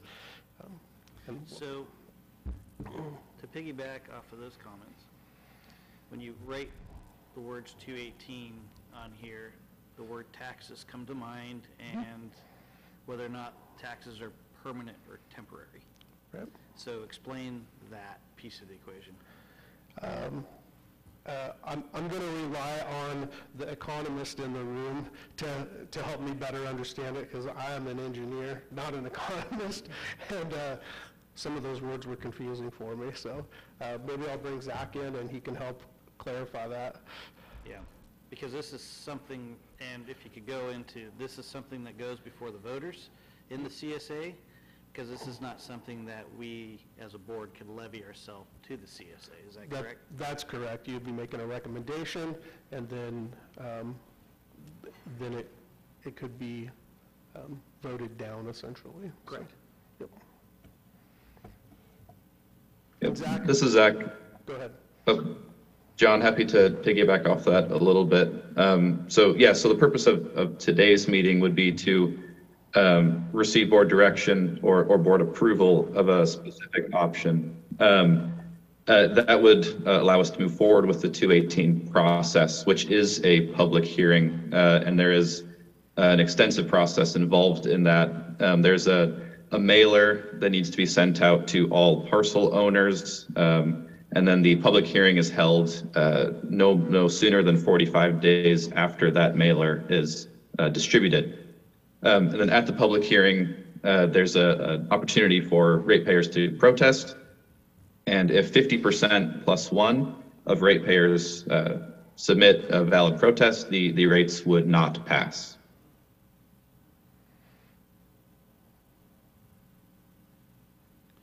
Thank you. All right. Thank you. Supervisor Wilson? Yeah, this is an issue that, you know, we're all dealing with, and we're dealing with it not just in this service district, but in all phases of county government. And that is, you know, when we have duties and responsibilities to maintain and keep up these systems that are built, and as we've neglected these systems for years, unfortunately, it falls on us to make choices like this. And, you know, I would support and approve of going forward with the change that allows us to not only meet, you know, our revenue stream, so that, but also one that builds up a sum of money to deal with the needs and the upkeep of this system. It's not getting any younger, and it has not had the attention that it needs, and things are not going to get less expensive, I can guarantee you. It's going to be a hard pill to swallow for those that are within these districts, I know. And maybe we have to moderate this request to be less bold in its asking, but it definitely is something that we need to have in the long-term planning out. I mean, I'd love to see the unification of these service districts under one banner, but I know the objections that the city has had in the past of absorbing, you know, such an area outside of their jurisdictional boundaries. And so I understand that, you know, you don't want the headaches and none of the rewards. So it is a pill that we'll have to deal with and swallow. But I see the need for us to have this change that allows us to not only meet our expenses so that we're not going into a deficit and having to reach out in other areas to pay for this service, but also to build up a reserve so that we can take care of the infrastructure that is within our confines to deal with. We have to have the resources to keep and maintain these county resources that are necessary and needed to be servicing these districts. You hate to see the increases, but that's unfortunately the where we've gone to at this point in time. Thank you, Supervisor Wilson. So at this point, does the board have a direction, or what would be proposed? I guess here's some thoughts on this. Having wrestled with this and advocated for the city's expansion of wastewater treatment back in the mid-2000s, 05, 06, I know it was a significant goal of the cities because basically they were under a cease and desist from the North Coast Regional Water Quality Control Board for a period of over a decade. Obviously, they had to go out with a tax measure. It was protested, but eventually they did get a wastewater treatment facility, which allowed for some growth, really, hookups, businesses to hook up to a system. They couldn't do it. They were frozen in time without that infrastructure piece. This could be a very similar circumstance here with the CSAs, specifically Birch Ocean View, specifically with the area along Elk Valley Road, which is zoned pretty much for light manufacturing areas that we're looking at today, but in addition along North Crest, which this area services. So I guess my question to you, John, as we potentially give you direction today, you know, Prop 218 process, you know, as you're having these planning discussions, that's a to me, a last resort potentially. What I'd like to do is have some more broadly based discussions with the departments, but in particular administration, in how Measure R might tie into this with specifically the critical infrastructure piece language in Measure R, to see if that is a tool that we could soften the blow with taxpayers. Yeah, I think that's definitely an opportunity. One of the things just that I would expect to hear from citizens is that Measure R being a general tax and the sewer fund being essentially, you know, a set aside that only serves specific districts, while there may be some wider community benefit, you know, from increased business or denser residential. It's the users that are essentially paying the fee. And so using general tax revenue is for user-specific fees or services is one of the reasons that people, I mean, I don't use the sewer, why would I pay? But it's definitely something that it's within the boundaries of Measure R, so we could certainly discuss that further.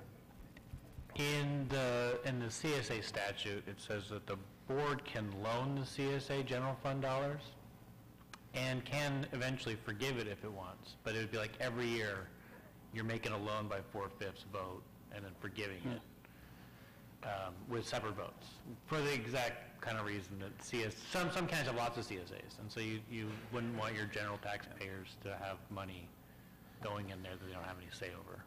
But the board does have the capacity to do that vote. Yeah, well, the city had to, my point of this, and I think you're getting it, the city had to make a clear vision to make the investment to get the returns that they're seeing now, and they've clearly seen the returns with growth of business within the city limits. Similarly, we could do the same thing with the CSA. With appropriate investment, we could see some of that growth. And I'd like nothing better to polish that turd up, no pun intended, and allow them to have a brand new piece to move forward with and adopt it through the LAFCO process. Yeah.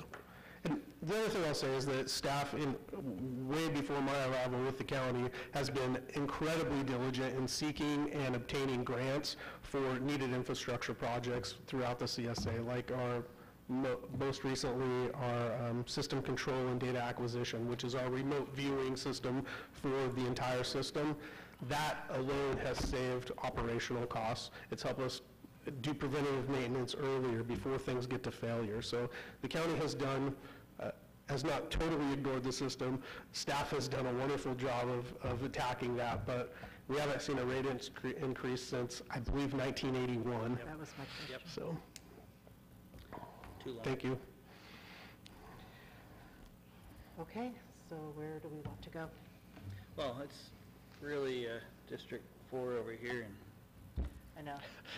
I'd like to really hear from you two. I mean, this is your constituents that we're really talking about here, so. One point of clarification, is it the CSA 1, or is it both, there's two CSAs that you're talking about? Yeah, those are really just different assessment districts that were tied to specific improvements in each of those districts. Okay. Those bonds have essentially been paid off, so the county is the CSA. Okay. And so we can talk about the districts being different, but essentially they're the same. There's one minor discrepancy, and that's about the rate that's paid. One area is 78, the other is 72. I would like to see that normalized, and if we move forward with this process, that's what you would see as more of a normalized rate there. Great, thank you. Supervisor Wilson, I'm sorry. And this increase, that's not just outside of city limits, right? That's everyone that's connected to the sewer would see this increase? This is only in the county-only areas, so. You can throw that, if you could throw Yeah, that map up again. Yeah, that would be great. Somebody has it up. So we're increasing the rates for the people in these certain areas outside of the city limits? Outside city limits, yes. And we're still responsible for all the improvements inside the city limits? We're only responsible for improvements outside city limits. But the city will then charge us for any improvements inside the city limits or Yeah, so outside? the city, for example, let's say that the city wanted to raise wastewater rates, that would cover everybody inside and outside city limits.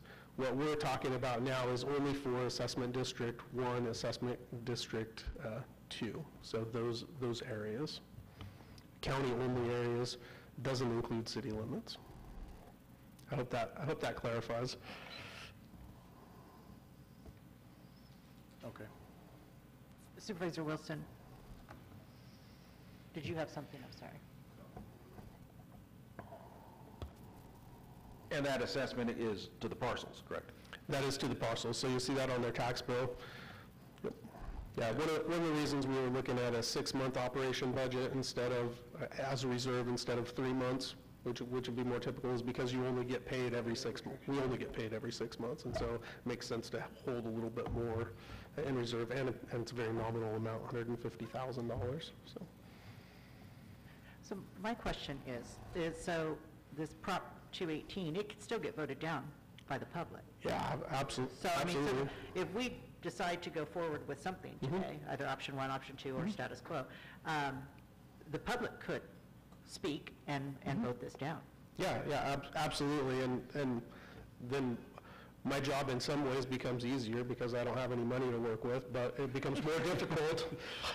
It becomes more difficult in that now we're going to spend more and more time looking at grants and, hey, what are our other options? What else can we do to make things happen? Okay. And where did the 550 target come from for the reserves target? Why that magic number? It's a good question. So what we looked at was just a really nominal type reserve.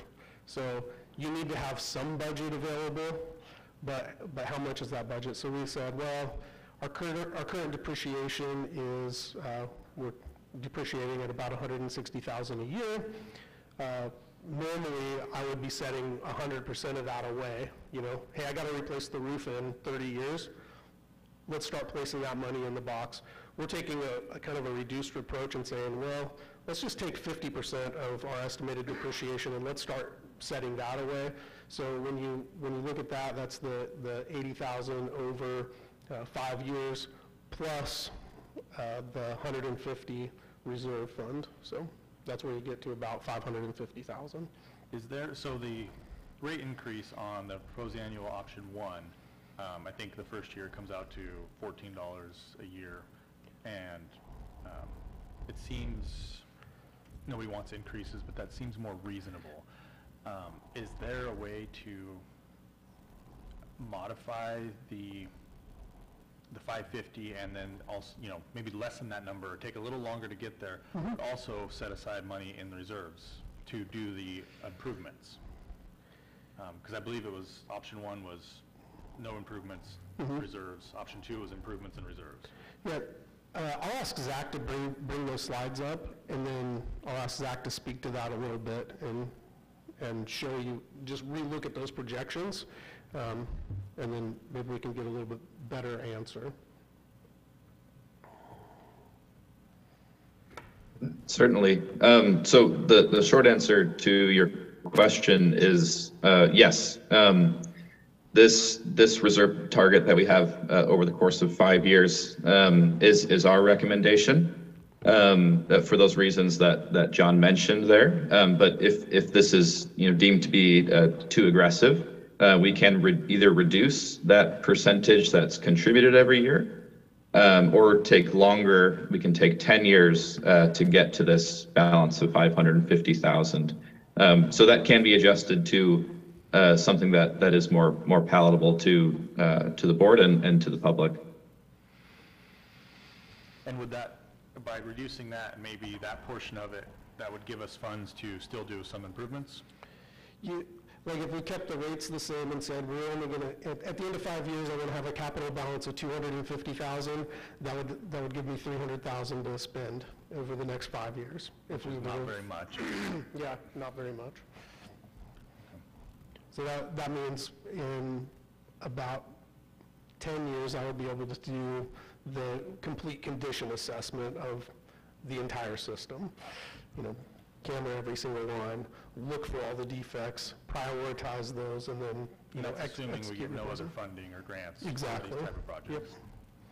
Which historically, they're out there? There's been grants out there. It's been really hit and miss. Between about 400,000 in ARPA funding that's been dedicated last year, plus there was a Proposition 1 grant, and I think that was about 800,000. So about 1.2 million in this past year that we'll be expending over this year partially and the next fiscal year. Hopefully we'll expend it all next fiscal year for a generator project. But the issues are, as is often occurs, grants are for grants are for sexy projects like new generators, new systems, big improvements. That's what people like. Grants typically don't fund operation and maintenance, and that's really, when I said option 1 is like that bare bones, like this is just what we need in reserve, just in case we have a problem. That's where I would feel comfortable. So grants, generally those better projects, they just don't fund operation and maintenance that often. So, but with that, option 2 says to install generators at all lift stations. Aren't we already funded for that? Yeah, we're partially funded for that. I would not say that we're fully funded. We're going through the design process right now, and depending upon how that fleshes out, we'll see how many generators we can purchase. Okay, and so if it requires more, can we adjust our ARPA contribution toward that? So I don't know, I feel like option 2, we could probably figure out a way to do a compromise. I believe that Zach has one other option that's maybe more than a midway. And, all right, let's see it, Zach. Zach, why don't you show us that? Why didn't you lead with that? Yeah. Why'd you leave that one out? Hey, honestly, I thought 2 choices was enough. You have hamburger and play. All right, I'll let Zach give you this middle ground option, which we prepared in anticipation. So.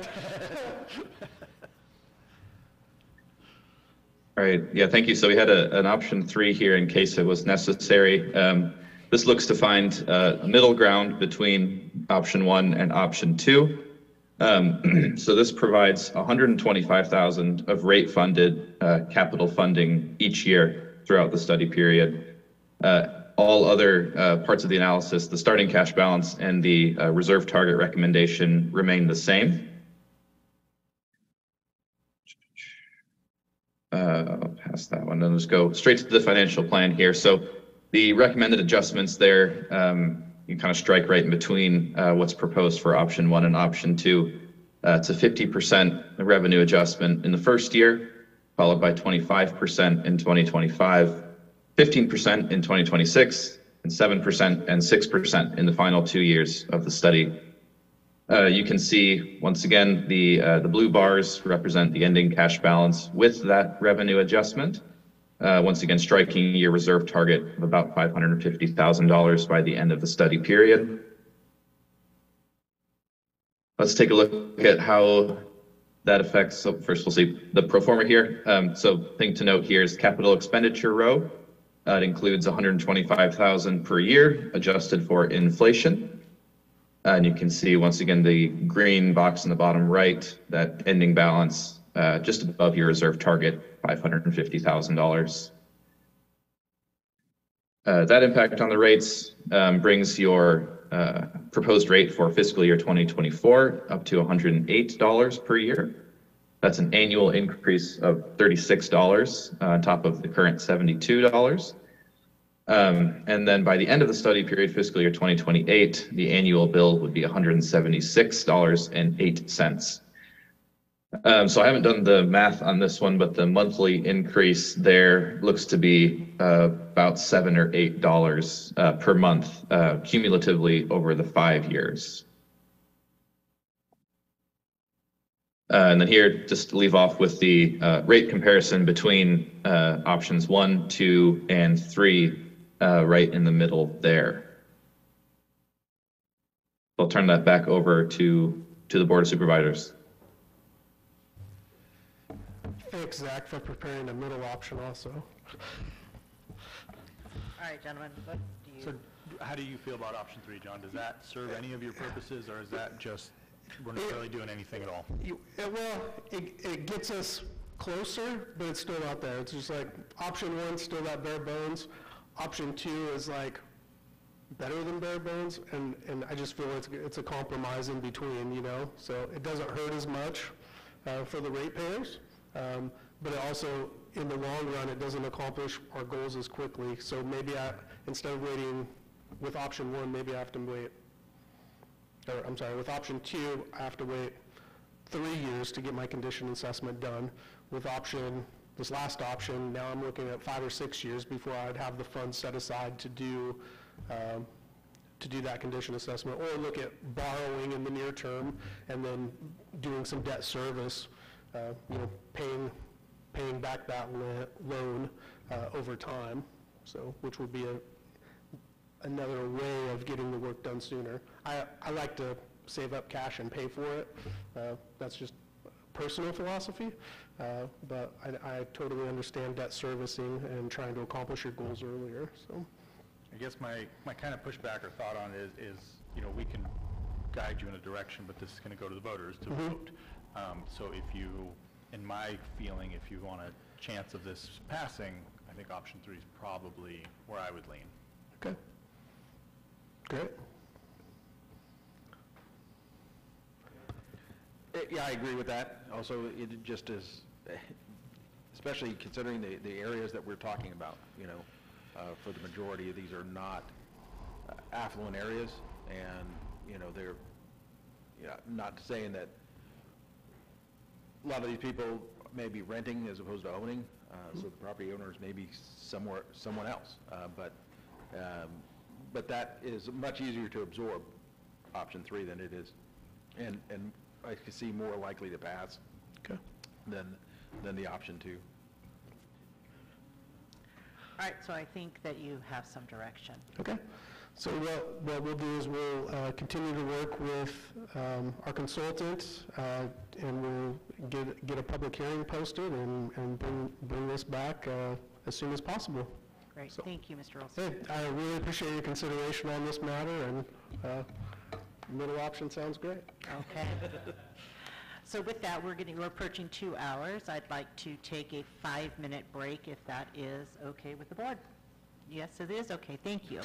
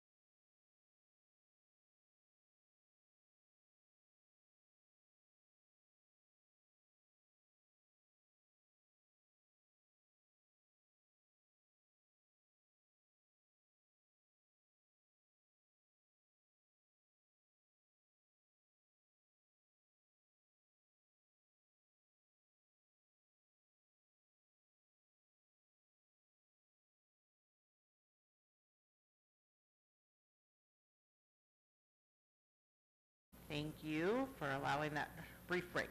So we are going to move on to our 11 o'clock timed item and get a presentation from Smith River Community Service District Water Quality Report, Mr. Jeff Beard. I've not met you officially yet, so it's nice to meet you. Morning, well, almost afternoon now. So yeah, like you said, I'm just coming here to share some results. I wanted to start off today by saying that I'm not here to sway anybody's decision on any of this mine stuff. I'm just strictly here to discuss the test results and ways that we could possibly avoid any sort of negative thoughts or comments or anything like that in the future when this stuff comes up. The Smith River CSD has been testing for arsenic in the water for the past 30 years. They've tested 9 times in those 30 years. Only one of those times did we actually get a positive test result for arsenic. Every other time it's been non-detect. So that test result was in 2019. It measured out at 2.9 parts per billion. The MCL, our maximum contamination limit, put out by the EPA and also the California Water Resources Control Board is 10 parts per billion. So about a quarter. And that was the highest it's ever been and the only time that it's actually ever shown up in our system. There were a few other contaminants brought up at the meeting on March 28th, one of them being copper, the other one being chromium. Chromium has always been non-detect throughout the entire history of the district. Copper is a little bit of a different situation. I know one of the people that made comment at that meeting had brought up copper. All copper testing is done at the customer's house taps from inside the house, so they're not considered part of source water. There's a ton of different variables that can come into that. So one, we rely on the customer to be taking these test results. I've never been a huge fan of it, but that's just the way that the program's be set up for as long as I've been in the water industry. Two of them could be, or another reason could be that there's, you know, bad old pipes in there in the ground. There's a 6 to 8 hour waiting period that you're supposed to let that water sit in the pipes. That could also, if it's been longer than that, it could also lead to a higher test result. For instance, we have test results for copper and lead that come back on First Street, for instance. I've got one that's at one address and it rated way up off of the top of the scale, way above what the regulations or limits are. And then two houses down, it's at like 17, you know, versus 2,200 at the other. So a lot of these bad copper test results that you see in our CCR are actually results of coming from the customer's tap. But the last time that we did test our source water coming in for copper, it was 3 parts per billion. The state limit is, or the state and the EPA limit is 1,300 parts per billion. So our source water doesn't have any copper really to speak of coming into the system. 2019. 2019 was for that as well. Yeah, I think you guys actually have a copy of those test results that has all the arsenic and the different heavy metals. There's a lot to go over on all of this stuff, so I'm trying to keep it short, but also let everybody know that if there are any concerns or anybody wants to know more about copper testing, arsenic testing, anything like that, they can always reach out to the district and get a hold of me. So on to basically what we can do in the future to avoid any negative articles being written about the district, concerns that the community has. It's pretty easy, just communicate with us. Prior to the meeting on the 28th, nobody reached out to the district or me. Absolutely nobody. And if anybody would have just came in and asked for our test results, I feel like the community wouldn't have been as concerned or worried about it. I wasted a lot of time on phone calls, chasing down data. I did bring a sample down to Eureka to get tested. So there was a lot of footwork that had to take place, you know, over the last month that could have been easily avoided if somebody would just reached out to us. So what I'm going to ask, basically, and I know I spoke with Darren already about this. So if there's any future agendas, board meetings, anything having to do with Rowdy Creek or any of its tributaries, ask that the district is contacted immediately, so I can be involved with those discussions. It would just basically save us all a lot of headache and stress to have all that information available to the public prior to that meeting taking place, so. I appreciate it. Yeah. Thank you very much. Yeah, it was I received a lot of phone calls too. Right, and yeah, I'm sure. I had hoped that we would have put out a county-wide email or notice that these were the results, and that, so this could have, a lot of this area. Well, I do plan on doing that. I wanted to come here today. I actually just got our most recent test results in midweek last week, so I kind of threw a bunch of stuff together to show up here today. We will be putting something up on the website along with the Facebook page to share all of the test results. Our CCR, I've been actually waiting for these test results to come in so I can have an up-to-date CCR put out, so that'll be on the website in the next couple weeks also. Okay. Yeah. I appreciate you coming in and Of course. clearing it up. Is there any comments from the board? I just wanted to say, I apologize for all the turmoil. This could have easily been avoided. Right. It was a letter that was written that unfortunately was targeted in such a way as to generate an uncomfortable fear in people about a water source. Mm-hmm. And yet there was no data to back it up. Right. And, that was one of my objections initially to it, because I saw that it was pushed in that direction for a purpose to get a grant. And it caused a lot of concern in the community. Oh, yeah, That was definitely. unnecessary and unneeded, because such a issue did not exist in the water system. And I appreciate you coming and clarifying that to a lot of people. Of course. And also, it's unfortunate that you had to jump through so many hoops that were unnecessary to deal with that organization's letter. Thank you. Thank you, Supervisor Wilson. Supervisor Howard, like to reserve his comments after public comment. What about you, Supervisor Borges? Do you have anything? Just a question, where is your water taken from? So we have 4 wells that sit alongside Rowdy Creek on the north end, pretty close to the 101 bridge. We're actually just a little bit downstream from the fish hatchery. So we've got 4 wells that run alongside Rowdy Creek. They're all drilled into the ground, so we don't pull directly from Rowdy Creek at any point.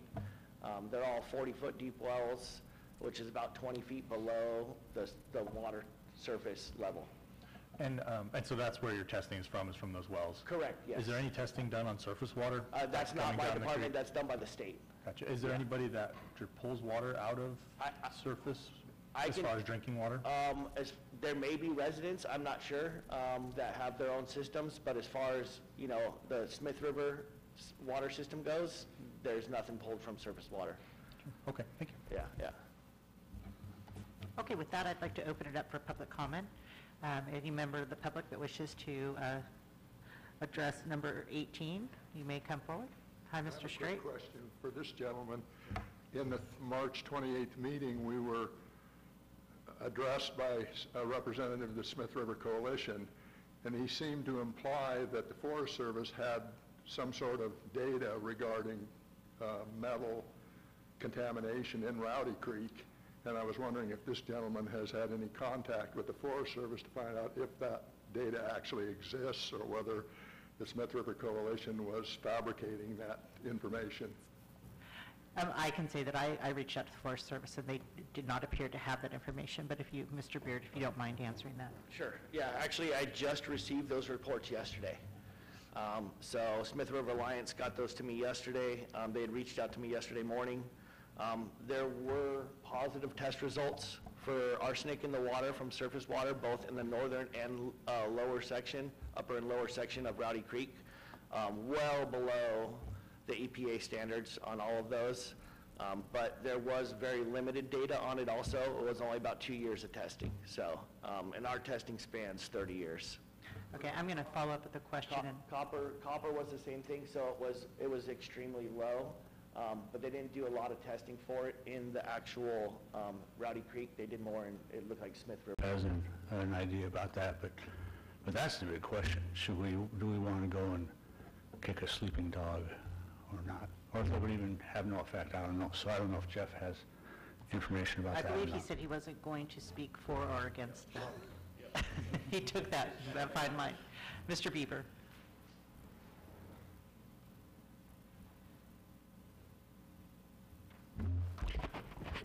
Thank you, Madam Chair.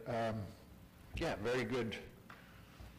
And thank you for coming in and trying to sort this out. Very disappointing that elected officials use their power to threaten and coerce the public to try to attract funds. You should have more accountability for your actions and what you portray in your policy. I was wondering about the dates, though. There's two different dates that have a positive number. I think it was like October, there was a week difference, but there's two different dates on the, sorry, I probably left it. My other paperwork there, but one is the test, the laboratory spike control that was initiated, and then there's two other dates, the 4th and I think the 21st.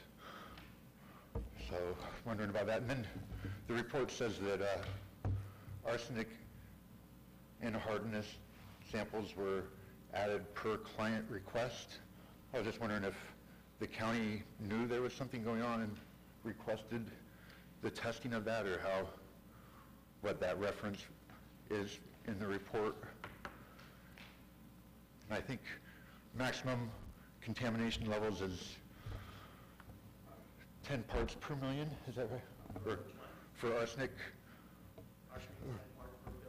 Per billion. So we're about a quarter of the way, and that's measured every year, and there just seems to be a inconsistency with some of the reporting. You know, the dates aren't very consistent in their scheduling, so I can get those dates. One was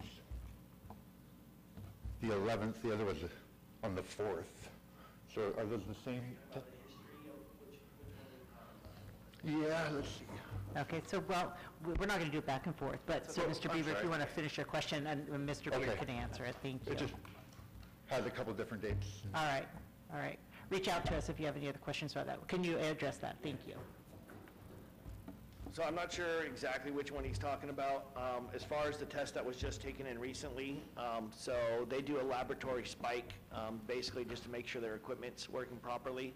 So that one's going to show a huge number on there, obviously. They also do a method blank, which would basically just be like, you know, neutral water that has nothing in it, you know. And then our test results are the ones that came in non-detect also. So as far as another result, our test result that's showing any sort of residual or anything like contaminants in it, it would have most likely been from the laboratory spike. As far as the testing that goes over the span of the entire history of the department over there, or the district, we've tested in 1990, 92, 93, 95, 2001, 2010, 2019, and then just last month. The reason why there isn't a schedule for this testing is because it's never tested. It's never shown a need to do that. And then to answer your other question, we're not governed by the county. The only people I respond to as far as water quality issues go is going to be the state. So if they tell me to do something, then I do it. It's kind of a, you know, if you say jump, I'll jump, you know, basically. You don't want the Water Resources Control Board on your bad side, so. Absolutely. Everything's tested according to what they ask us to test for. So, okay. Arsenic testing, though, has been done on our own, though. That was never required by the state.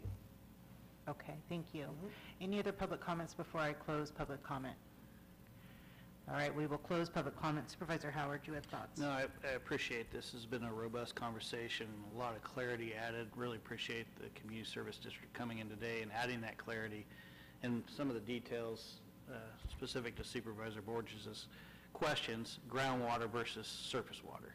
And there was a fuzzy line that was drawn with trying to insist that this was groundwater that could have potentially been a source of contamination, which it wasn't. So I appreciate you clarifying that for the general public. But it does go back to what Mr. Powell just brought up to us, which is the original root of this conversation. In essence, what is going on in the headwaters of the Smith River, in particular Rowdy Creek and Copper Creek.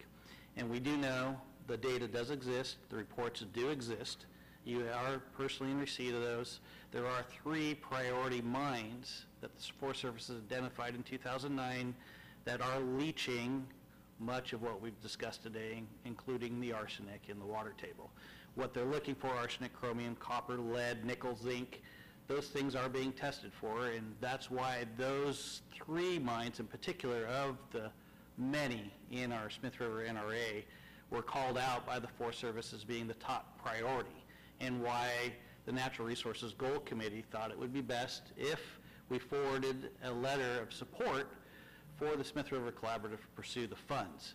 And after the meeting, obviously, clarity was needed. And so you're here today, appreciate that. I also sought clarity from recent groundwater testing and received that from the North Coast Regional Water Quality Control Board, where they do surface water testing.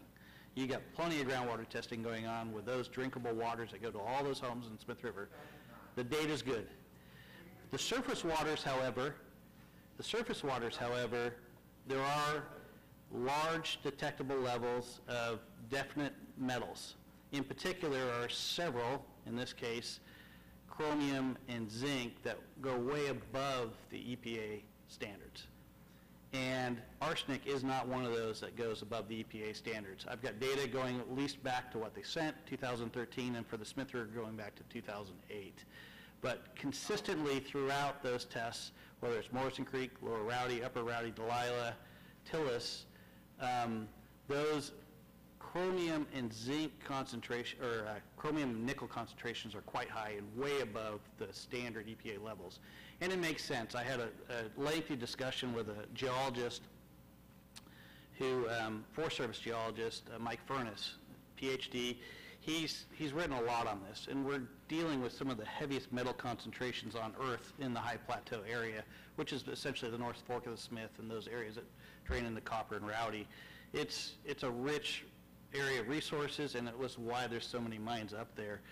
Whether or not this board supports at a point in time going back and giving a letter of support to go deal with these highest priority mines in the system, that's something that I think the Forest Service is going to pursue on their own without our letter of support at this point. But it was a worthwhile conversation, and it obviously gave us an opportunity to really tell folks about our groundwater and how clean it is within the Smith River Community Service District.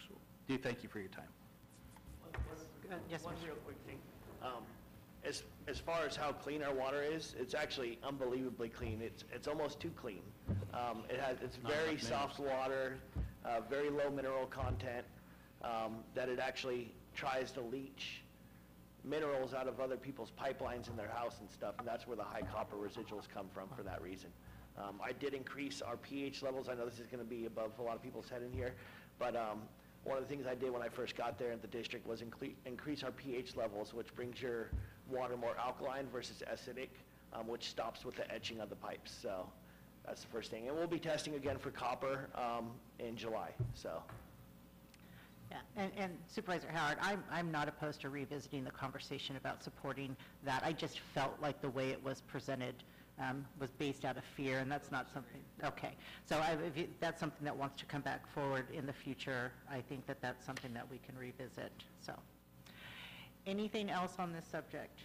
Mr. Beard, thank you so much for coming in today. I very much appreciate it. The only thing I want to say is that, yeah, and I made the comment to the member that brought the letter forward, that I'd be supportive of having those closed down, especially those that are showing leaching, if that was a specific requests, and that would be, something I would be very supportive of.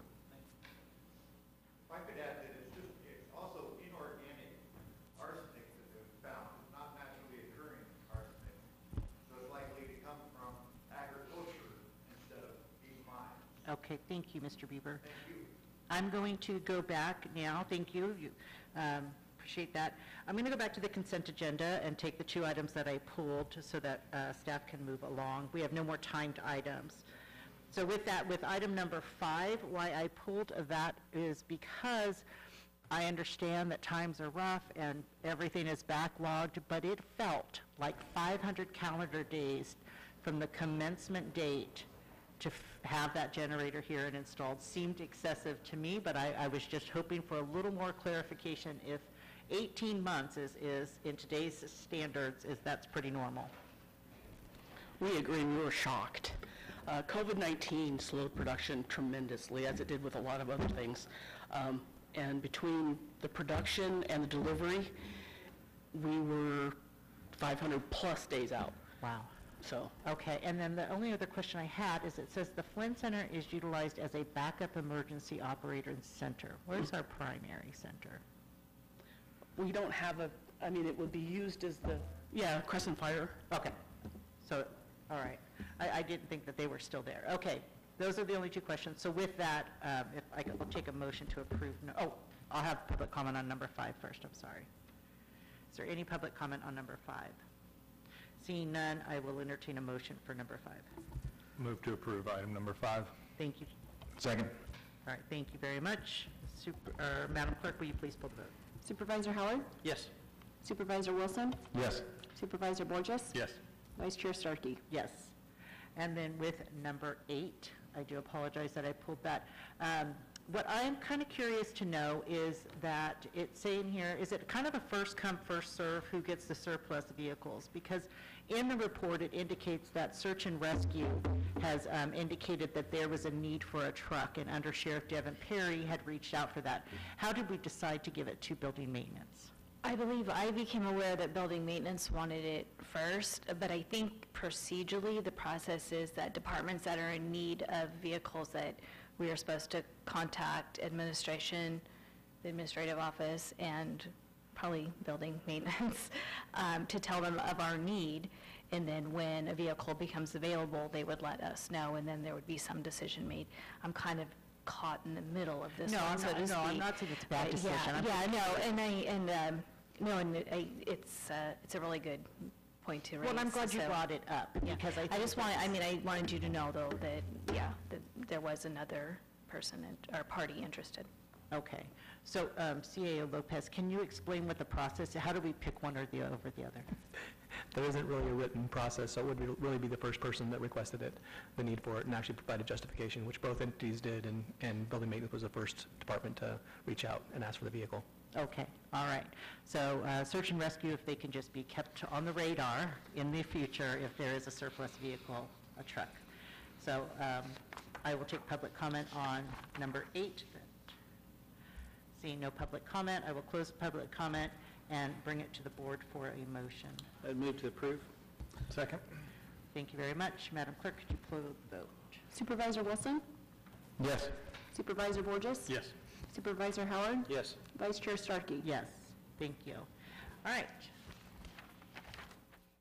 We are going to now move on to general government. We pulled number 19, and so we are going to have number 20, and this is to receive an update on a grant filed with the California Department of Food and Agriculture's Community Resilient Center program as requested by the Assistant County Administration Officer, Mr. Randy Hooper. Mr. Hooper.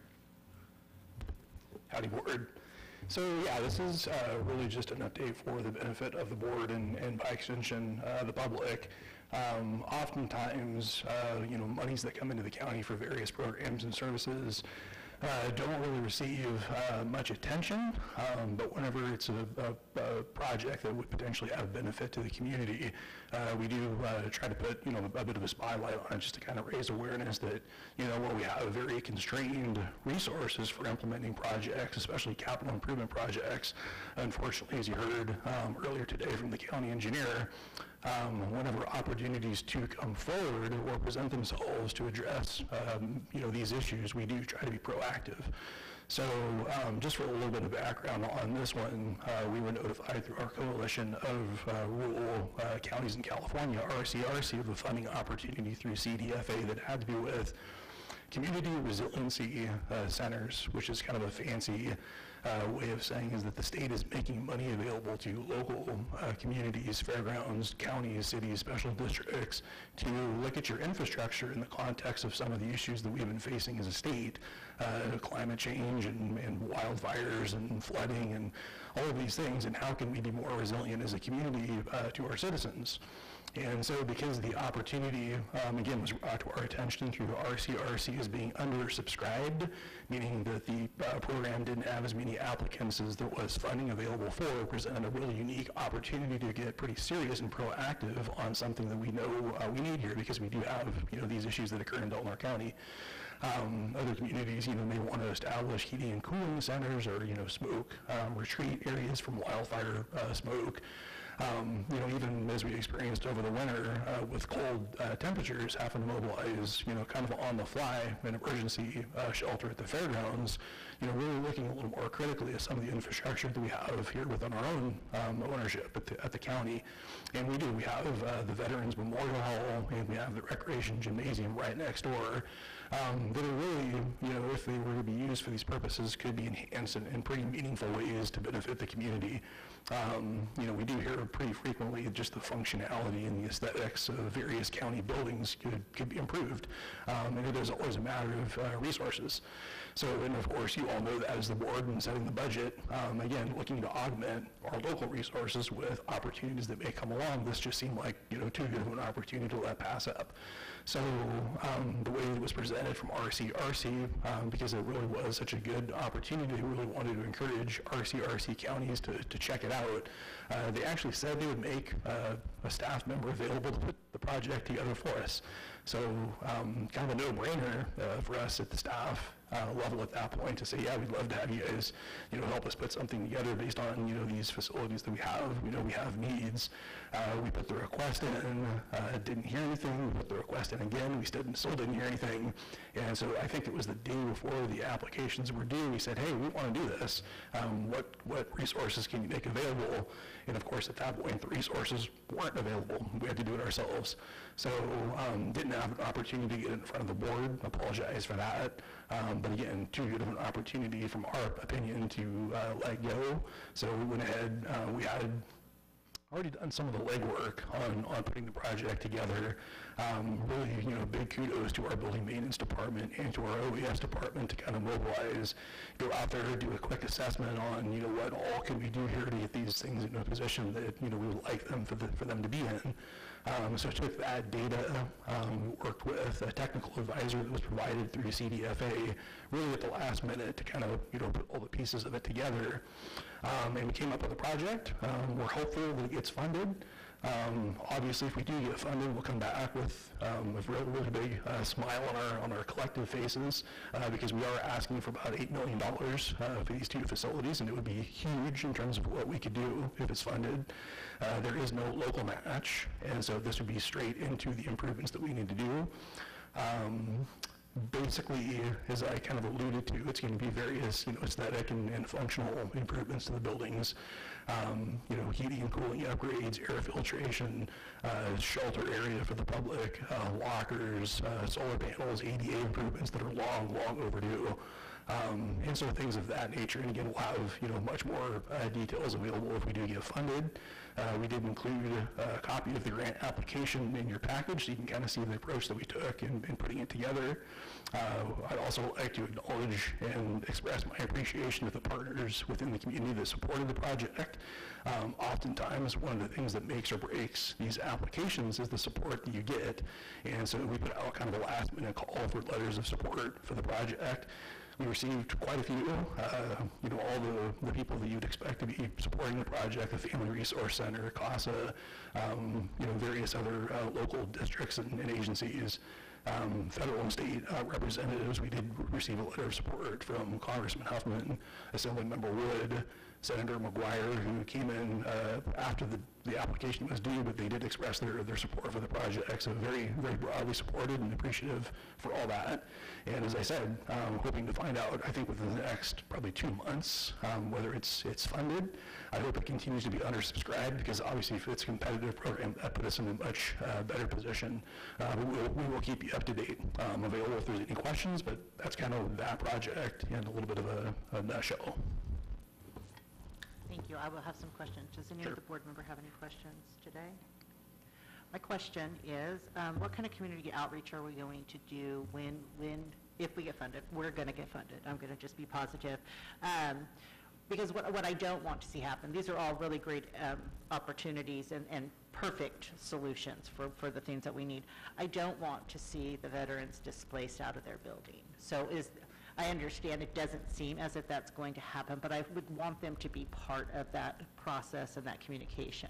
So are we going to do some community outreach when we get funded? Absolutely. Okay. Yeah, I mean, the idea with getting letters of support, getting the community buy-in was kind of an allusion to the idea that as we get into this process, it's going to be very collaborative. All the stakeholders and partners and players would certainly be involved, and obviously the public. I would envision, some public workshops to kind of put together a vision for what, we want to have in these facilities, and using the funds that are hopefully provided or will be provided as you're, kind of making it happen, is fully incorporated.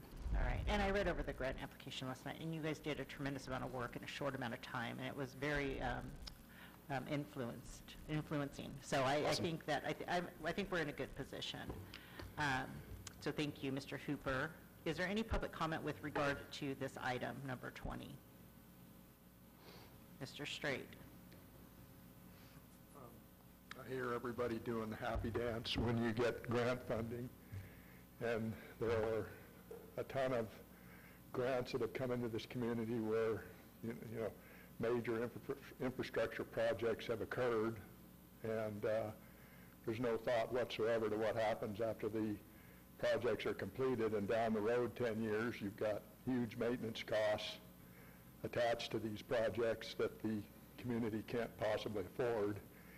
Yet somehow we continue this process of getting, I believe the city's now trying to get a $3 million grant for more funding for Beachfront Park, and I'm wondering how we're going to take care of, any of the things that we've already managed to acquire from grant funding. I mean, we just talked about a sewer project here in this meeting where years of deferred maintenance that weren't associated with the original funding, and now here we are 10 years down the line. The cost for maintenance is astronomically higher than it would have been had maintenance been considered in the first place.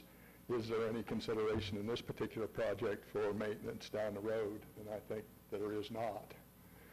And sometimes it's not a bad thing not to pursue grant funding when it is going to burden the community down the road for substantial amounts of money. Thank you. Thank you, Mr. Straight.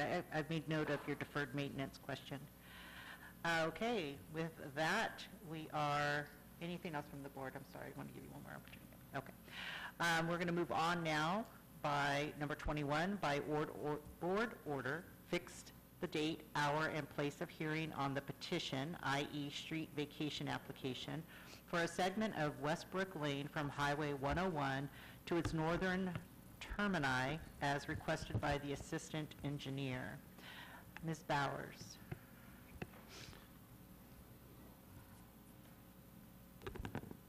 So today, all we are doing is setting the date for the public hearing. We're not discussing the street vacation. Are there any questions on that? When would you like the hearing? It's on the attached public hearing notice. Let me double check that, sorry.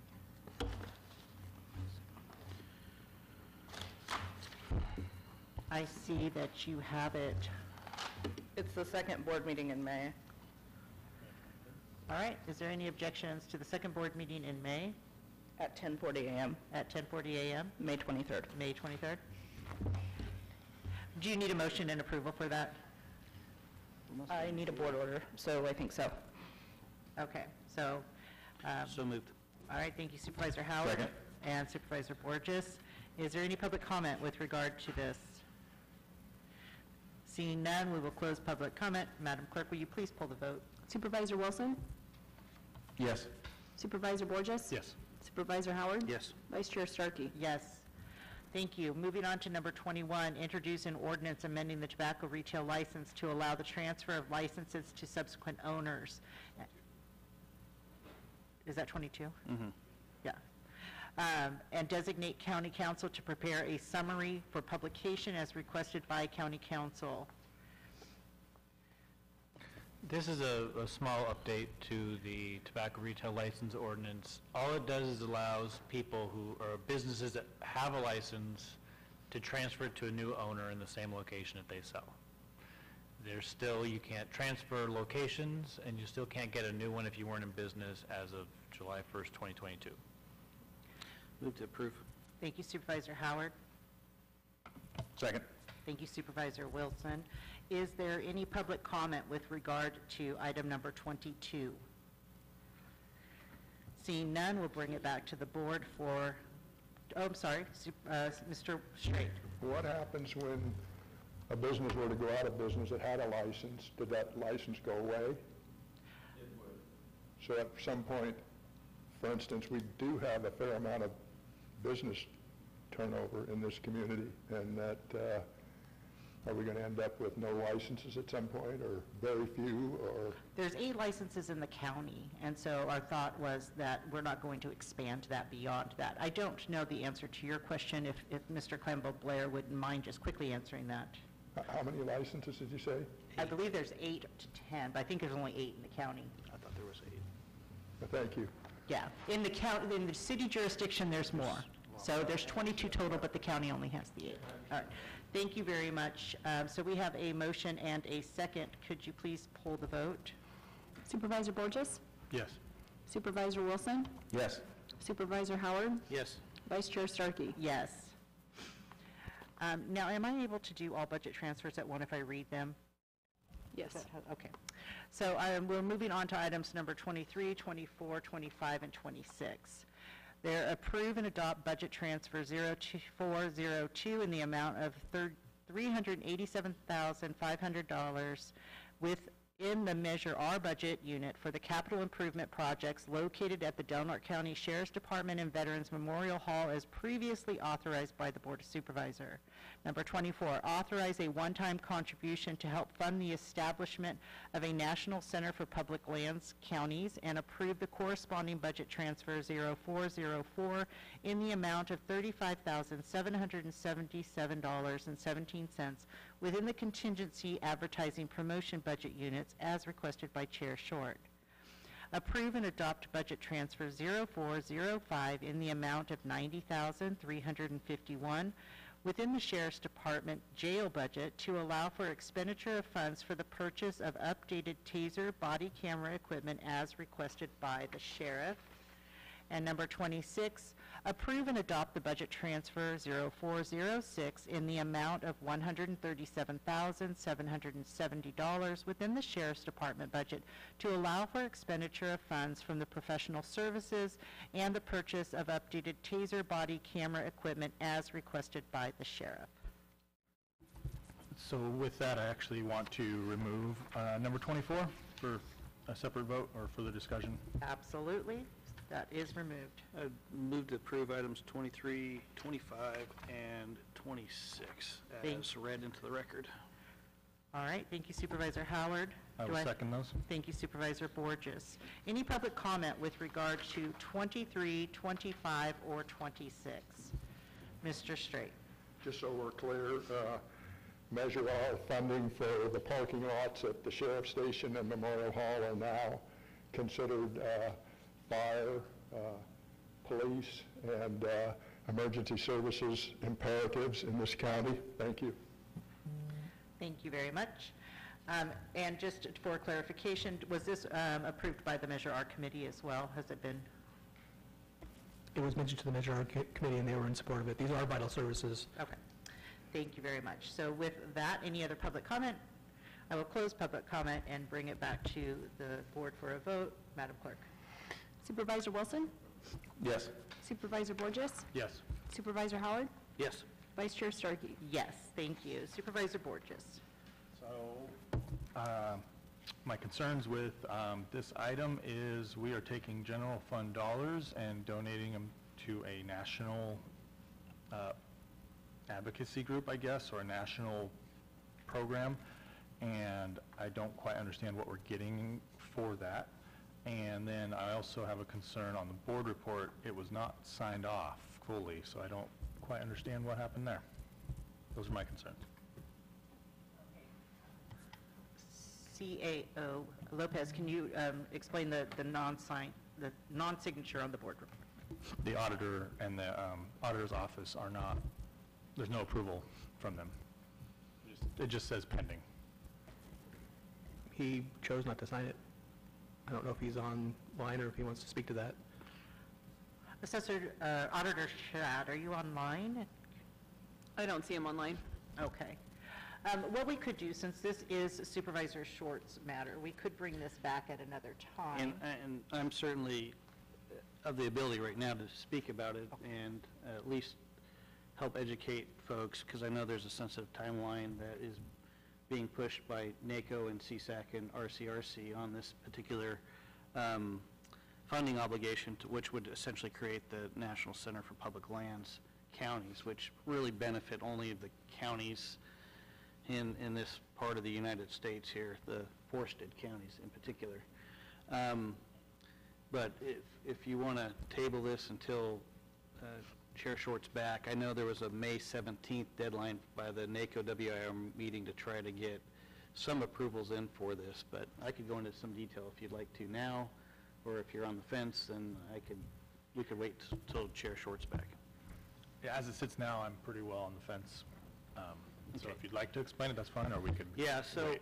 I know Neil and Randy could also jump in when they want to, but I'll take a stab at it right now. So, as you guys are aware, we're 80% public land, and we're not the only county in the state of California, or in particular in the western U.S., that is very heavily public land.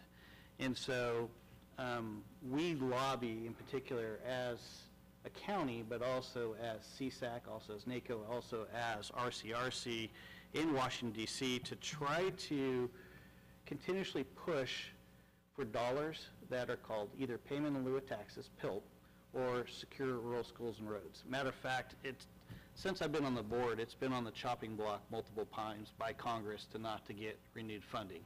And it always gets written back in riders associated with other bills. But it does make its way through. The problem is that this county in particular, like other rural counties that have heavy public land base, if that goes away, that impacts our general fund. And so what was decided on at NACO, who continuously lobbies essentially for this type of funding with Congress, is to ensure a long-term data set that will allow us to lobby more effectively about the impacts of having public lands in our backyard. And that's the bottom line. When we go to Washington, D.C., and we have conversations with our representatives, we're lobbying for that dollar to come back to us through these two payment types. They affect our schools, they affect our county roads budget, and they obviously affect our general fund. When they get on the chopping block, that becomes an issue. And if we don't have data to bring back there to lobby about the impacts of those public lands, whether they're national parks or whether they're Forest Service, which makes up the great deal of these lands, because we've been told that by not only the state of California, but by Congress, they want these lands in a national recreation area. And in national recreation, there's only so much we can do with those lands now. And the tourism dollar on those national recreation area lands are just not going to generate what a forested dollar would have generated through timber revenues, which came to the county, which in this case PILT would replace.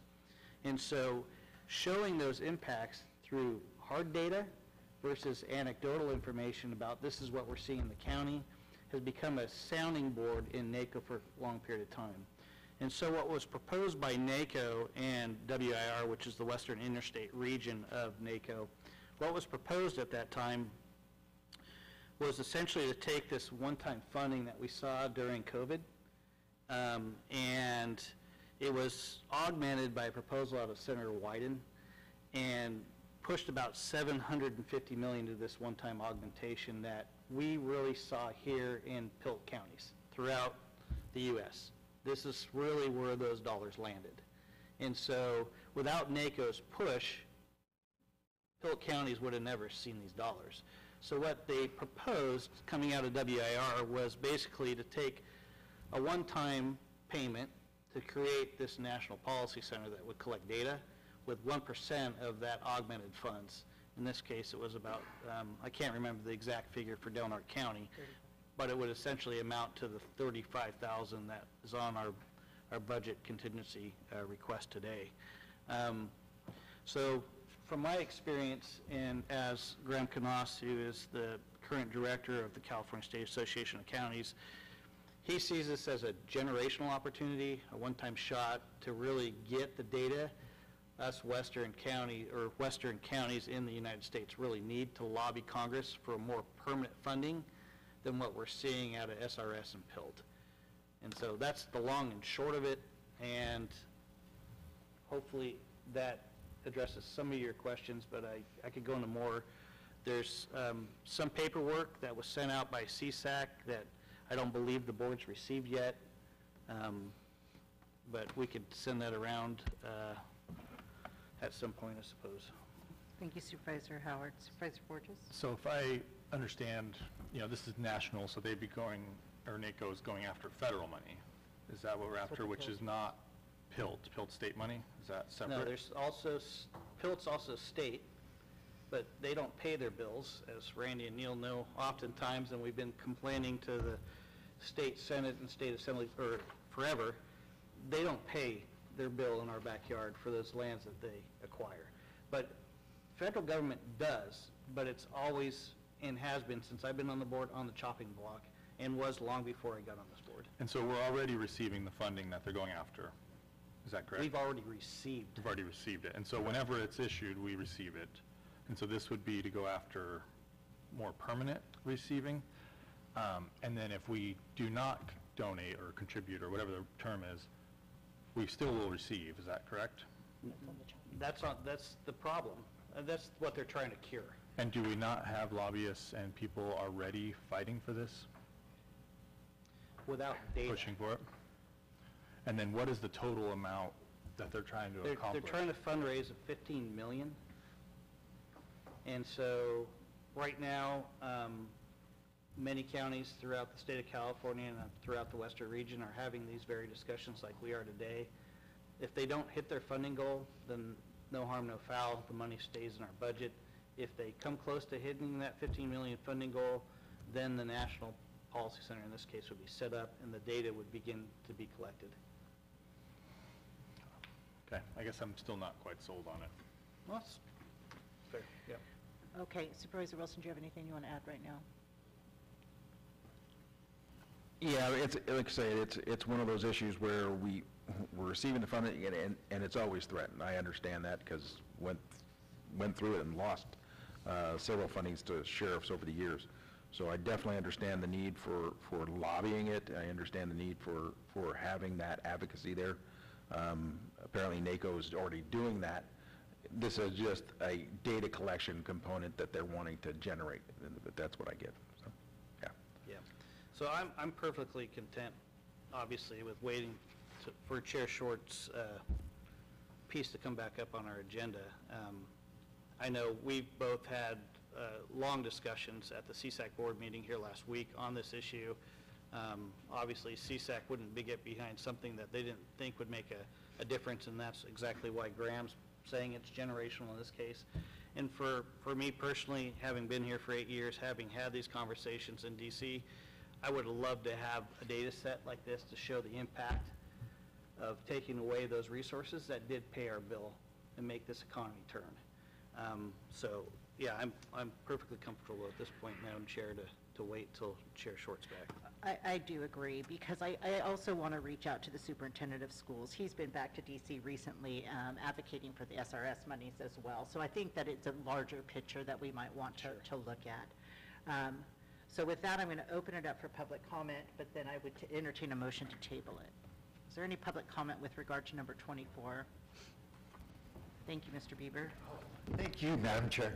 I'd like to take any opportunity to show how we're using government to impose more government. You mentioned, CSAC and RCRC and NACO, all these groups and committees that we're a part of. And, we have lots of committees in the county. Some we go to, some we don't go to, but are they really serving our best interests? And I viewed the CSAC meeting, and I was pretty disappointed. And I didn't think that those state priorities were our county's priorities. And if we need affiliation like that to get money, we don't need the money that bad. Start governing for yourselves. And just, I hate to say it, but it's like you're prostituting the county. Not all money is good money. So we have to be accountable, and I don't know, you guys need to empower yourselves and do it yourselves. We don't need the state telling us everything we need to do. Thank you, Mr. Bieber. Okay, with that, I'd entertain a motion to table this. Vice Chair Starkey? Yes. I just wanted to clarify real quick about my comment. I just didn't want to speak for Clint, and I thought he was had joined us on this meeting, but apparently he didn't. So that's absolutely okay. If we do bring it back, then he'll be available for that. That would be great, Right, and thank we'd like that information. Like I said, I'll reach out to the superintendent of schools and see if he can't come and join in the discussion as well. And I'd make the motion to table. Thank you, Supervisor Howard. Second. Thank you, Supervisor Wilson. We've closed public comment. If we could now pull the vote. Supervisor Borges? Yes. Supervisor Wilson? Yes. Supervisor Howard? Yes. Vice Chair Starkey? Yes. All right. With that, we are now moving on to our legislative and budget issues. And we are, so far, I'm right on track, right, Madam Clerk? Yes. Okay. And on time. I'm not on time, but we're going to go with number 27, which is our fiscal year 23-24 agriculture budget presentation. Mr. Justin, your last name is escaping to me, but I know it. Riggs. Mr. Riggs, please join us. All right, thank you. And how does this advance? You can use the roller in the middle, or should be able to click as well. Okay, great, thank you. So again, I'm Justin Riggs. I'm the Agricultural Commissioner and Sealer of Weights and Measures for Del Norte County. I've worked for the county since 2015. It's a pleasure to be here today to talk to you about our budget, but also some of our accomplishments and challenges, and also the many things that have moved forward during this last fiscal year through the team efforts of our department, admin, the board, and many other departments who supported us.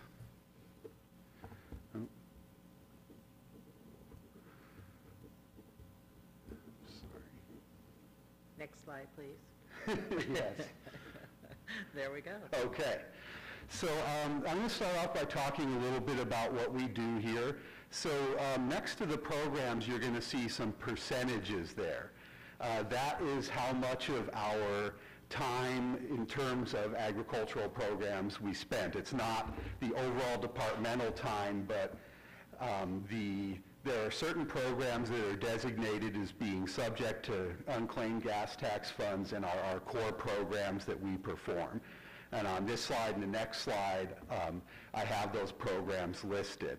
So some things to note as far as our activity percentage is, normally speaking, the pest eradication and pest management, which involves weed management, would be considerably higher than that. Last year, the staff who normally do that work were diverted to animal care and could not perform much of that work. So I expect to see that rise, and I expect to see more of those services coming our way. And I'll talk about some exciting new funding in that area a little bit later. I want to point out pest exclusion. That's a big and growing program for our county.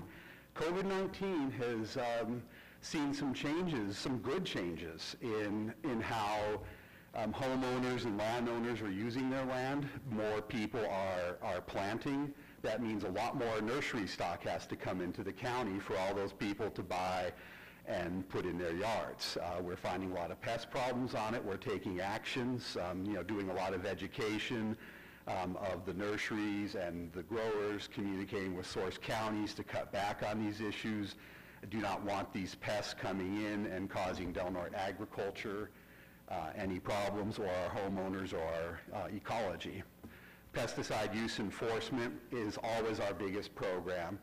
We fill an important role of monitoring the use of pesticides in the county. Obviously, quite a bit of that work happens up in Smith River, but we do surveillance. The companies that come and treat at people's homes, we inspect them and make sure that's being done safely, so there's not contamination to neighbors or groundwater, any issues like that. And of course, that program is by far our program that's most likely to incur liability to the county or become litigious or have negative reputation issues for the county. So that is always very important. Next slide, please. Thank you. So here are a few of our other programs. On this page, we're seeing many of the programs that we just don't have the staff to devote appropriate time to. Unfortunately, with one of our 3 key licensed positions vacant, which I'll talk about a little bit more later, some choices have to be made. We cannot do everything with our current staffing. So that's why a number of those percentages there are low. Next slide, please. So our weights and measures program has been growing by leaps and bounds. We're getting a lot more in the way of registered devices. We're getting, with inflation, everyone's looking at their bills closer. We're getting consumer complaints. And those can be very complicated to investigate and enforce. Many of these are cases that the county hasn't done in decades. There's no records or staff experience on that, so when it comes up, I've got to research business and professions code, figure out what the right thing to do is, maybe ask the state or other counties for some help. So it's a complicated program, and admittedly, it is not the program I came from in my last county. I was ag only, like many medium and large counties do. So we can see some very important programs here. We test the gas pumps, the supermarket scales. If a device is being used to determine what a consumer is paying for something, we're out there making sure that it's accurate. Most devices are tested on an annual basis. Some are tested a little less frequently. And we have certainly struggled to keep up with those schedules, but I think we've done an excellent job of it over the years, all things considered, and I anticipate that that will continue to improve.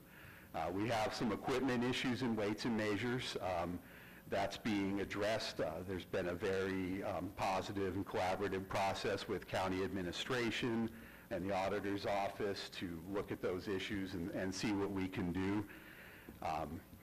We got a new weights and measures truck this year after our old truck was constantly it wouldn't start. We were missing appointments, letting people down, making the county look bad. We've got that issue resolved now. We're in the process of putting the last touches on it, making the customizations needed for it to go out and do what we need it to do. We have 2 newer, reliable vehicles now that can tow our petroleum proving trailer that is necessary to test the Keller Life Flight pumps, so we know that we can get there and serve them when they need our help. Next slide, please. So this next section, this is not meant to be bragging or anything. I have all that up there because I want people to understand the requirements for this position. And why I'm proposing some of the changes to the department that I am this year. I'm not wearing this mask because I like it. I'm not in great health. If something were to happen to me, there is no one that can step in. There's other northern counties with vacant positions right now. They're struggling to find people. We need to work on succession planning. And it's extremely challenging in this environment. One down towards the bottom of that, the authorized certification official certificate is is important. Many commissioners and deputies do not maintain that certificate. I came from that kind of work. That certificate is required to issue the certificates that allow the lily bulbs to ship out of country. So right now, I'm the only person in the county that has that. We would have to go through Humboldt County through an expensive process to get that service. You know, if we can fill our vacant position, get multiple people trained in that certificate, have some redundancy there, I know I'd sleep a lot better at night. I think the bulb growers probably would too. So it's 12 total licenses to be an agricultural commissioner after a Bachelor of Science degree. Next slide, please. So this is a key vacant position we have, and it has, you know, pretty similarly rigorous requirements. There's not going to be someone in the county who has that. So we're looking to get someone from outside of the county or grow someone internally, you know, and motivate them to move up and take on those extra challenges. The management level licenses require going through oral exam panels. It's stressful. It requires a huge amount of preparation. I was working 20 hours a week for years to pass these licenses after I moved here on my own time after work. So that's kind of what we're up against in recruiting. Next slide, please. So we are very fortunate to have an experienced senior biologist here who has 6 years with us and has obtained 5 of those licenses. I really want to make sure we keep her and that we, you know, give her some additional opportunities to advance. It takes to train an inspector to really be able to go out and work with any independents. They need to go through 2 full growing seasons, 2 years of all the different certificate issuance, inspections, all the programs that we do. That on their 3rd year, they can kind of finally start to really fully contribute. You know, so we can't afford to hire people and have it not work out. It's just going to create longer delays in restoring our programs. And we certainly can't afford to lose anybody. Next slide, please. So one of the things I've proposed is changing our agricultural aid series to agricultural technician. It's much more consistent with the work that we do here. Agricultural aid is usually minimal, like someone on a weed crew who doesn't work independently, who doesn't have much scientific training or knowledge or technical skill. That is not how the people in our series have been. So that's a change I've proposed. And it would also allow us to scale up if it is the board's pleasure and you know, we get together and decide we want more weed management work done up, especially in Smith River, Fort Dick, or down in Klamath. You know, this would give us a framework to do that. Next slide, please. We're very fortunate to have an experienced administrative secretary now that a bunch of her time is freed up, that she's not doing animal services. 90% of her time, that's been huge. We're really able to move a lot more things forward. We've got some exciting new things going in public outreach that she's helping with. And we are getting our fiscal things done in a much more timely manner now that we're in a more settled environment and people have the bandwidth to do it. Next slide, please. So some of the problems that we've had with past recruitments, I know that was one of the things that the board has been interested in from these presentations. We haven't had an outside applicant for the commissioner position since 2008. It's always been someone who was there. There's not been anyone else to choose from. And of course, we had to work for 26 months under Humboldt County through an MOU because we couldn't find a commissioner. Why is that a problem? Well, the board has no influence over a commissioner from another county. If you don't like what the decisions they make, you could end the MOU and look for another commissioner. That'd be about all you could do. They don't have the local knowledge, which the county agricultural commissioner system is based on. And they're not going to be here very much. They're not going to do employee evaluations typically. They're not going to do the budget. They're not going to run the department. They're just going to serve as the county agricultural commissioner and oversee the program. So it's not an ideal situation, especially when you don't have a deputy to do the budget and run the office and all of that. We have not had any luck in finding a deputy commissioner that works out. I've been the only inspector with any experience that's applied here for over 30 years. So we're also facing a steady decline in applicants for agricultural aid positions, which is part of why I want to do the ag tech transition. So recruiting has been a serious problem for our department, and it would be very difficult to replace any of our positions right now, I think, with people, especially given all the knowledge and experience we have in the department. Next slide, please. So some of the barriers to recruitment and retention. Our work environment was completely inappropriate for an agricultural commissioner's office. That's been resolved. We have a great new office now. We're very productive and happy in there. Very few commissioners would want anything to do with animal services. Very few deputies would look at an opportunity that involves that. And it's definitely a barrier on retention. It nearly cost us our entire staff over the last few years on the ag side. That's been resolved. So those were two of our very biggest issues that through a lot of hard work on the part of a lot of people have been resolved. We're competing for a limited pool of statewide licensed applicants. This is a very specialized profession to be an agriculture and standards professional. There's no one in the county hanging around with these licenses. There's not very many spare people in the entire northern region with any of these licenses, and we'd be looking at either growing somebody completely from the beginning or trying to compete on a statewide basis, which our current compensation doesn't allow us to do. There are inspectors in the Bay Area making more than our commissioner position will probably be still making in 2030.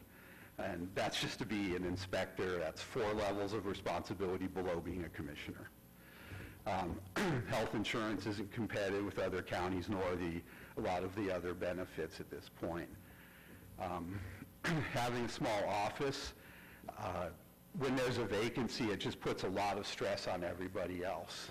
Chelsea and I have been covering the work of 3 licensed positions together for 6 years. Our accruals are both sky high. We're pretty burned out from that. We've got to get this other person in here to give us some help. But they're going to, if they're experienced, they're going to have to come from hundreds of miles away, and we have to entice them up here somehow. In general, it's a statewide trend. Less people are willing to move up to the management level. The licenses, like I spoke about, are difficult to get. Senior bio positions are paying more and more. A lot of people are just content to stay at that level. A lot of counties have set their bio positions equal to the environmental health inspector positions, which in Del Norte would be a massive increase. And that's why a lot of people are just staying at that level now, I think. That and just general people not wanting to take on that kind of responsibility. And we've struggled to find local applicants with a science degree to apply for even our entry-level position. Next slide, please. So how do we fix that? Well, like we've talked about, we have a vastly improved working environment. In many cases, we have some room for flexible scheduling.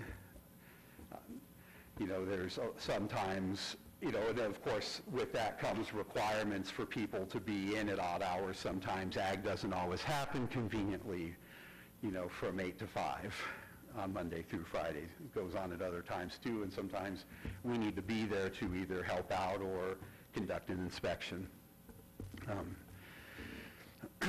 Ongoing replacement of vehicles and obsolete equipment. Staff have noticed that they're not having to call people and say, "Oh, I can't get to this appointment." That's really a drag when you feel like a fool when you finally show up there after 3 canceled appointments. The truck's finally running. You're there now. People really appreciate having newer, safer equipment to work with. I proposed a supervising biologist position. I have drafted it. It creates a tier between our senior biologist and our deputy agricultural commissioner.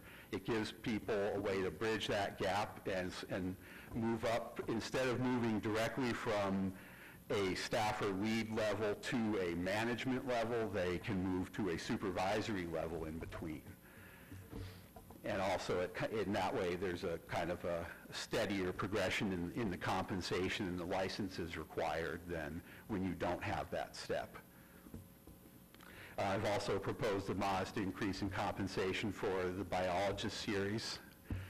And the deputy commissioner position, I propose a significant increase to that as well.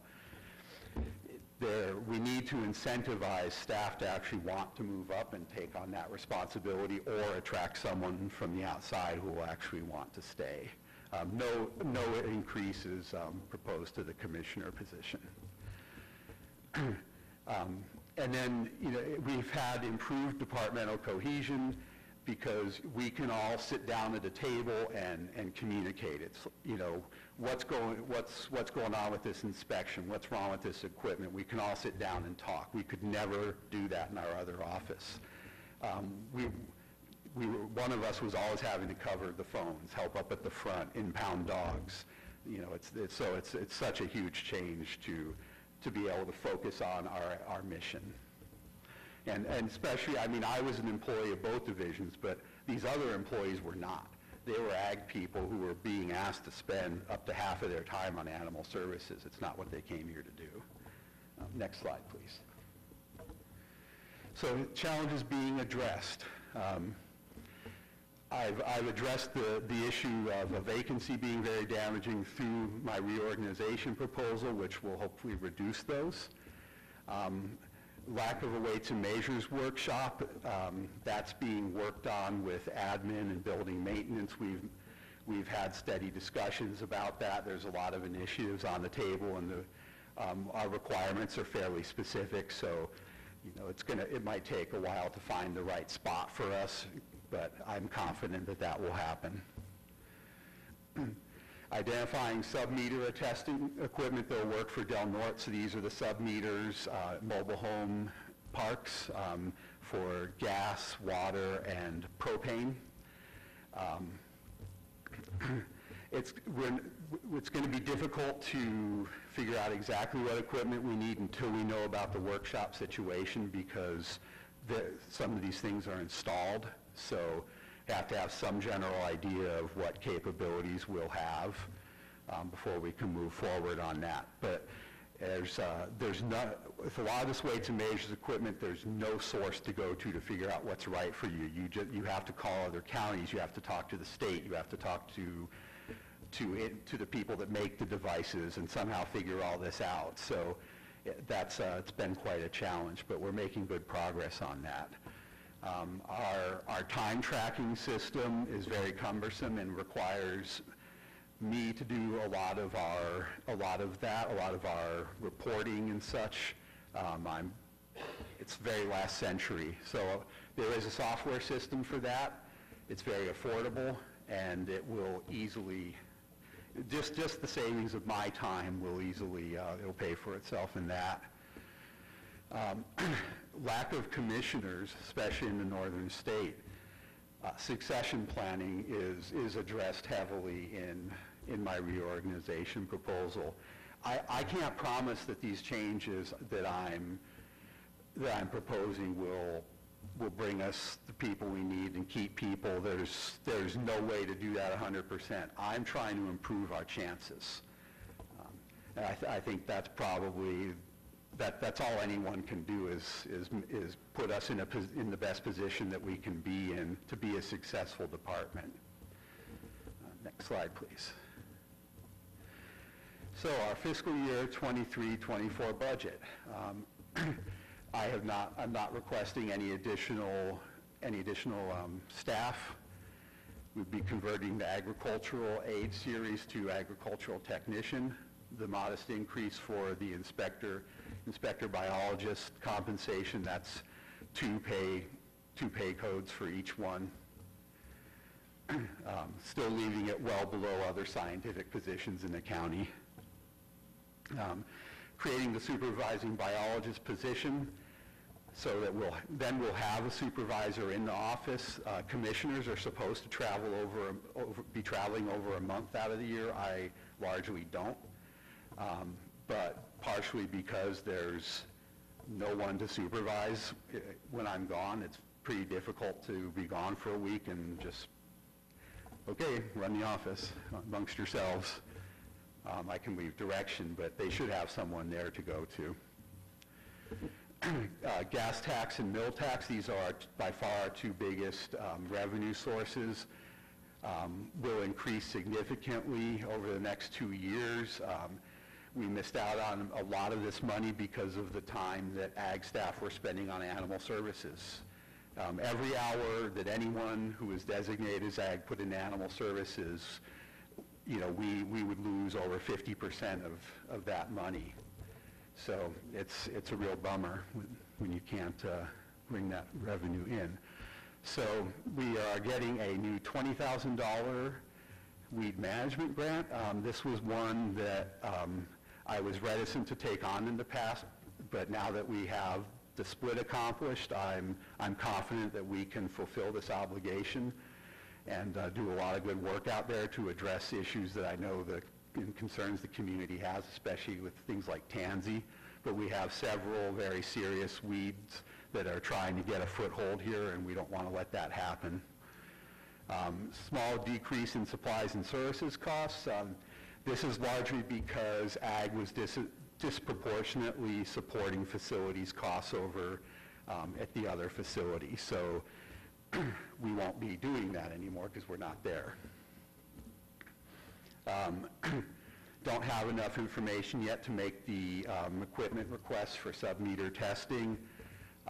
We are requesting a 50-gallon petroleum prover. However, I may withdraw that request after some of the quotes that are starting to come in. I just don't think we can probably do that, but we'll see if anyone can come down a little for us, or if anything comes in that's more reasonable, but it's costing over twice what I thought it would. So, and I believe that wraps it up, and I'd like to take any questions. Thank you, Mr. Riggs. Does the board have any questions? Just out of curiosity, how many weights and measure units would you do? Like how many scales and how many things would you certify annually, would you say? Yeah, so we have over 1,000 registered devices in Del Norte County. That's actually a list I can provide to you at some point if you're interested in it. Not all of them are annually. So the sub-meters are done every 10 years at the parks. But gas pumps, supermarket scales, those are done annually. Interesting. Yeah, I was just curious. Thank you, Supervisor Borges. Any other supervisor? I'm going to open this up for public comment. Do I have to open it up for public comment? You don't have to. There's no vote. You don't have Okay. to. If they have any public wants to ask any questions, you've been very receptive to the public, so they can reach out to you. Sure. One of the goals that we're doing with these presentations is at some point we want to kind of gather a strategic plan for short-term and long-term. So you've provided us with a lot of information for us to be able to conclude your short-term goals as some long-term goals. So I appreciate the presentation. Well, thank you for the opportunity. All right. Thank you so much. I appreciate it. Yes, Mr. Straight, I'm going to go ahead and let you do public comment, since I kind of teased it. I have a question. Mr. Riggs indicated that it was a huge burden that had been relieved from his shoulders when animal control was transferred to the Sheriff's Department. And I was wondering whether the board had ever considered or, thought beyond the transfer as to what kind of a burden this has now been placed on our Sheriff's Department. Yes, Mr. Straight, we'll hear from the sheriff soon, and so I'm sure he's going to answer that for you and us. Thank you. I think he's on one of the next agendas. All right, since I opened it up, go ahead, Mr. Bieber. I'll just stay here if that's okay. Department number 259 is livestock. I was just wondering why this might not be incorporated into the livestock used to be animal services, and so prior to us making it animal service, it was called livestock, is that correct? Yes, that is Budget Unit 259 was livestock. I submitted a proposal to the board to change that name and the name of the division to Animal Services a year or two ago. So two separate budgets, though. Yes, and so now Budget 259, Animal Services, falls under DNSO. All right, thank you, Mr. Riggs. And, oh my goodness, okay, Mr. Powell. I can't wait to hear. No, this is good stuff. Go ahead, I'm sorry. Dave Powell, thank you for the time. A small part of what you talked about, but a big part that we deal with is the tansy weed. And this doesn't impact me as much as it used to because we're kind of out of the tansy weed property growing business, and glad to be, so I'm sure Joey's glad to be out of the tansy weed growing business as well. But we used to spend a lot of time and money maintaining our properties and keeping the tansy down, and it was very difficult to drive down the road and see the county property not being marshaled and taken care of with the tansy weed. So I encourage, whatever kind of help we can give Mr. Riggs on that. It's a very obvious and visible thing that needs to be done. Thank you. Thank you, Mr. Powell. Mr. Riggs, can you address that? Yeah, yes. Thank you. No, from day one here, I started in Del Norte in June of 2015. So right at the beginning of tansy season, it was something I hadn't heard of, but from day one, we didn't have it in my previous county. So, but from day one, I could tell that it mattered to people a lot here. And as I did some research, to get familiar with the biology of the local pests here, I quickly saw why. Anything that's going to be poisonous to livestock, anything that's going to degrade rangeland is a concern. So we pull the county roadsides. We will pull any county properties that we're made aware of. In that case, we've worked with Alan on that and abate those. Also, we are, if we can, especially if we can fill our vacancy, my hope will be to, first start with some education, of course, but eventually, if that doesn't work, issue some administrative citations when needed on some of these properties that are continuing to have problems. I mean, we do as much of that work.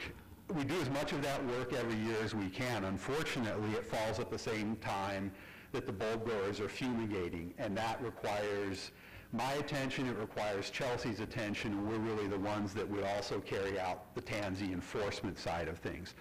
But I make sure that our ag aides, when they didn't need to be used to clean kennels, are out there pulling tansy frequently. And our new weed, and it also, that activity is invoiceable on our new weed management grant. So that's going to be a big boost to tansy abatement. Great. Thank you, Mr. Riggs. And Mr. Powell, if you do happen to see some tansy on county roads or county property, if you could just alert one of us where that location is, so we can make sure we take care of that. And you're certainly welcome to cite California Department of Fish and Wildlife and state parks. I mean, I would give you that blessing for certain. Well, that's what I was getting at. I think it could be on their land, but certainly want to look into that. So thank you for those comments. Thank you, Mr. Riggs. I appreciate you coming. Thank you. All right, we now have item number 28. I'm going to go through. I don't think we need a break, but if you do happen to want to get up and use the restroom, you're going to miss some riveting conversation. Item number 28 is the fiscal year 23-24 District Attorney Budget Presentation. Ms. Mix, thank you so much for joining us today. No, it's my pleasure. It's been great to see our county government at work, and you guys definitely pushed through lunch. I'm impressed. And just so you know, the DA's budget is very simple, pretty straightforward. I condensed what I was going to present today just because I know how long this meeting was going to be, and I could go on and on about my department, but I will try to keep it relatively brief. But of course, if you have any questions, I'd be happy to answer those. And if you don't feel like you have enough time, please reach out to us individually. Okay, thank you. So first up, just briefly, this slide basically is our mission statement. The employees of the DA's office, in partnership with the community that we serve, are dedicated to the pursuit of truth, justice, and protection of the innocent and the prevention of crime through the vigorous and professional prosecution of those who violate the law. So the primary function of my office is to diligently pursue those who are believed to have violated the criminal codes of the state. We have a very high burden of proof when it comes to filing criminal cases. I spend quite a bit of time talking with people in the community about just what burden of proof we have and proof beyond a reasonable doubt. I think a lot of people get frustrated with that. There have been some comments and confusion in the past about my office maybe not pursuing things because of budgetary constraints. There has never been a case that's been rejected by my office because it's just too time-consuming or too expensive. That is not something that I take into account, and I must say that the board, county administration, and our local government in general has been very supportive of my office. When I have come forward with things that I have requested and needed, like a case management system, some raises, they have been very receptive, and I greatly appreciate that. My office functions at a high level, and I'm very proud of my office and appreciate all the support from everybody. Briefly, the government code sections list our responsibilities, and basically my staff and I prosecute all criminal cases on behalf of the citizens of the county. And so we review reports from CDCR, any offenses that occur out of the prison. We take reports from the sheriff, the PD, the Park Service, Fish and Wildlife, you name it. We review the reports and go forward from there. So this slide is basically the structure of the personnel of the district attorney's office. I think this is just kind of a good illustration because, as you'll see in the next slide, basically the majority of the DA's budget is dedicated to salaries and benefits. That is the vast majority of it, and so we have a bunch of lawyers we have to pay for, we have investigative staff, we have support staff, and we have victim witness. So at this point, as this slide shows, we currently have one vacancy. We lost a deputy DA within the last couple months. Prior to, I say, summer of last year, we were consistently staffed for many years, and I know that many departments were coming in talking about their staffing troubles, and I just thought, oh, that's too bad. And then all of a sudden I found myself facing a attorney shortage, and so luckily we were able to run a successful recruitment near the end of summer, early fall of 22. And we were successful in hiring 2 new deputy district attorneys. And so they started in December and then in February. So we're currently getting them up to speed, training them. Robin Whitley is a relatively new attorney in general. She's handling misdemeanors, some general felonies. We're getting her going on preliminary hearings. Deputy Robert Anaya has been an attorney for decades in the Merced area, and so he's come on and he's taken our domestic violence prosecutions. I'll talk briefly about a grant that we have that funds that position. And then you'll see the only other position that is unfilled at this time is in our investigations bureau. We have our chief investigator, A.C. Field, and then we have 1 full-time investigative assistant and 1 part-time investigative assistant. And so our investigator position that was formerly filled by now Under Sheriff Perry has been vacant for a while, and there has not been a lot of interest in that position. So as well as our open deputy DA position, we haven't gotten any applications for that position, and that's been open for a couple months now. So thankfully, investigations and really serious felony investigations in this county are challenged by the fact that our sheriff's office and our police department at this point don't have investigators. So they have deputies, they have officers, they have sergeants, But really, when it comes to like detectives or felony investigators, there really aren't any. I mean, the sheriff's office has difficulty, filling their, road deputies, and I think that the PD is planning on getting a detective soon, but staffing for law enforcement in general has just been a problem. So my investigator, AC Field, has really been tasked with running with the majority of the felony investigations. So search warrants, he does a lot of the tech search warrants, so like Facebook, cell phones, things like that. And then also managing, we get really heavy cases. We have homicides, we have major sexual assaults. So he's really spread thin. I've been able to hire a part-time investigative assistant. She's now with us twice a week and comes with years of experience in sexual assault investigations. So thankfully, she was willing to come on in the role of this part-time temporary help. So that's kind of plugging some of the investigative gaps that we had, but at this time I'm still hoping to fill that investigator spot. Victim witness, that whole division is not funded through general fund, it's funded through grant funding. And my coordinator, David Wadsworth, is responsible for making sure the grant is completed on time, managing the grant, and then his two advocates, one fully funded by the grant, the other one is half and half between two grants, the victim witness grant and a vertical prosecution grant that I was successful in getting in 2018. The victim witness office is supervised by me, and we have made great strides in the last several years in getting victim outreach, victim contact. I'm very proud of my victim witness office.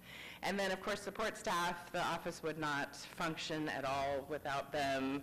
They're amazing. All right. So just briefly, like I said, we have a very straightforward budget, salaries and benefits. Attorneys aren't cheap, so that's the big part of the pie there. Professional services and witnesses, that's a big chunk. We usually request the same amount of money each year, but the actual amount we use varies depending on how many jury trials we have.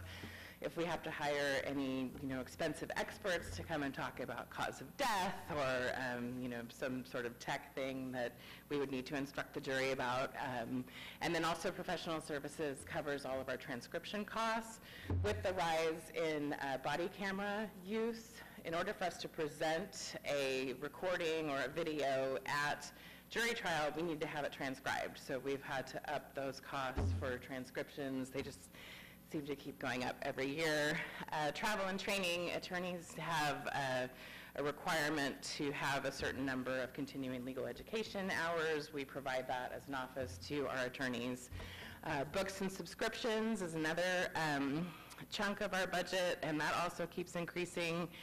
We pay for licenses for each of our employees so that they can access the Axon or evidence.com that both the police department and the sheriff's office have now.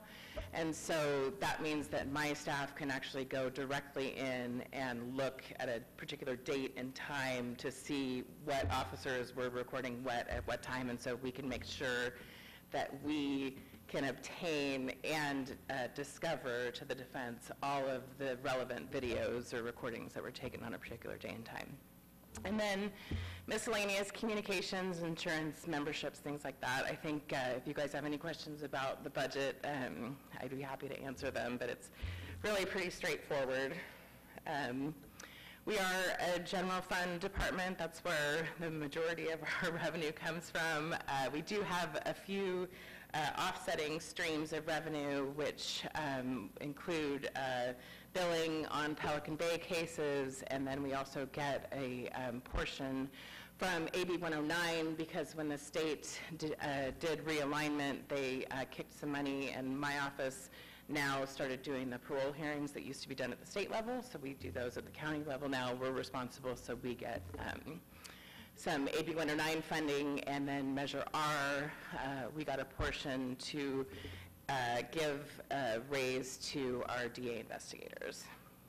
And then again, I think I mentioned this earlier, We have the Vertical Domestic Violence Prosecution Grant. That funds one deputy DA, and so from the time a report comes in on domestic violence to the time the person is sentenced, and any probation violations and things like that, we have one attorney handling those. It's been shown that it's best to have one person, and bless that person for taking that caseload, because it's very difficult.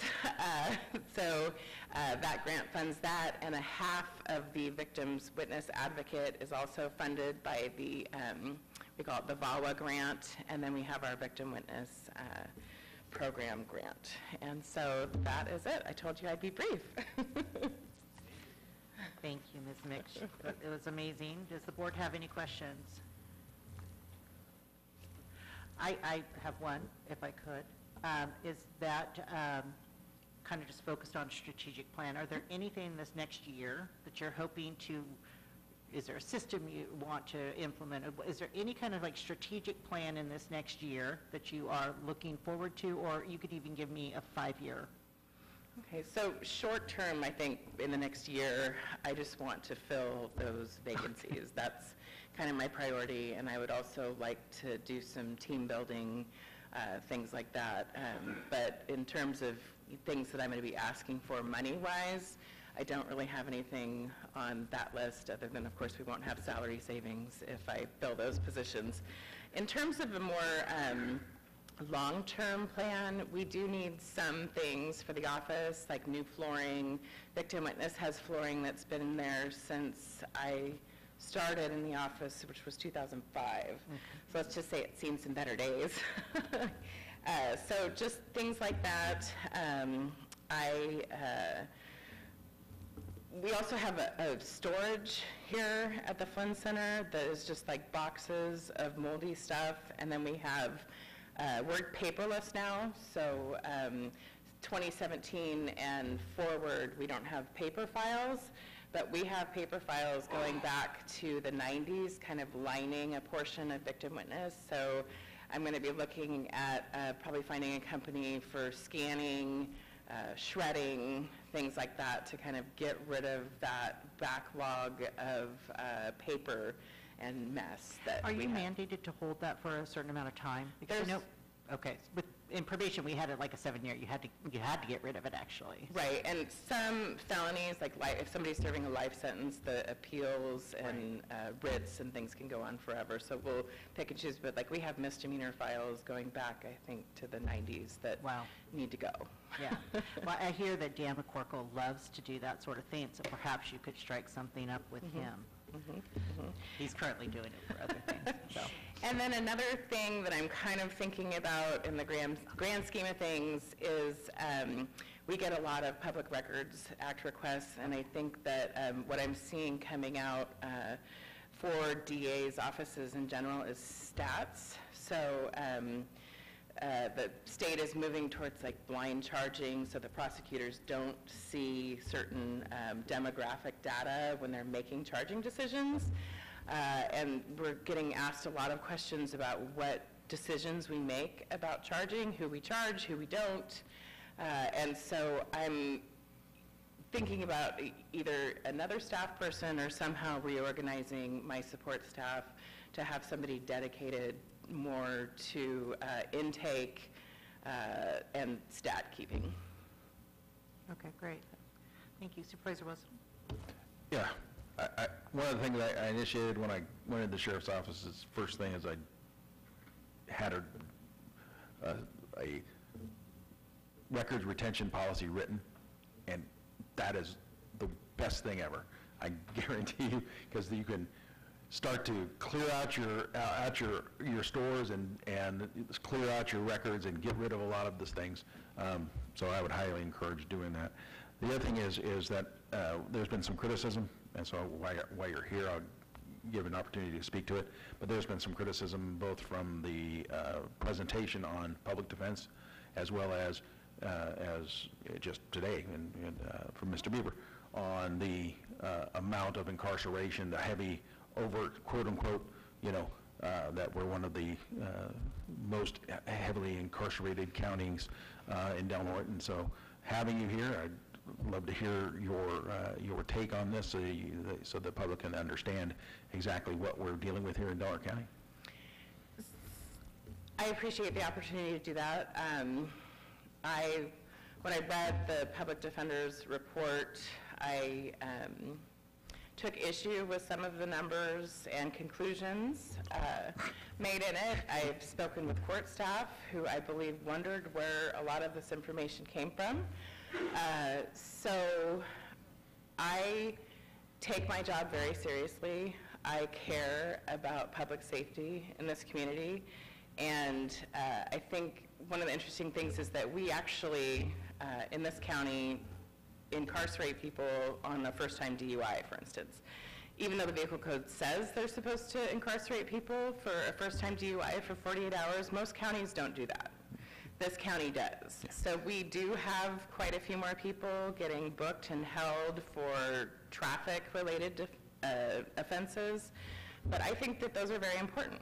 I mean, for me, I think that somebody driving around drunk should spend some time in jail as a deterrent, just because of how dangerous it is to our community as a whole.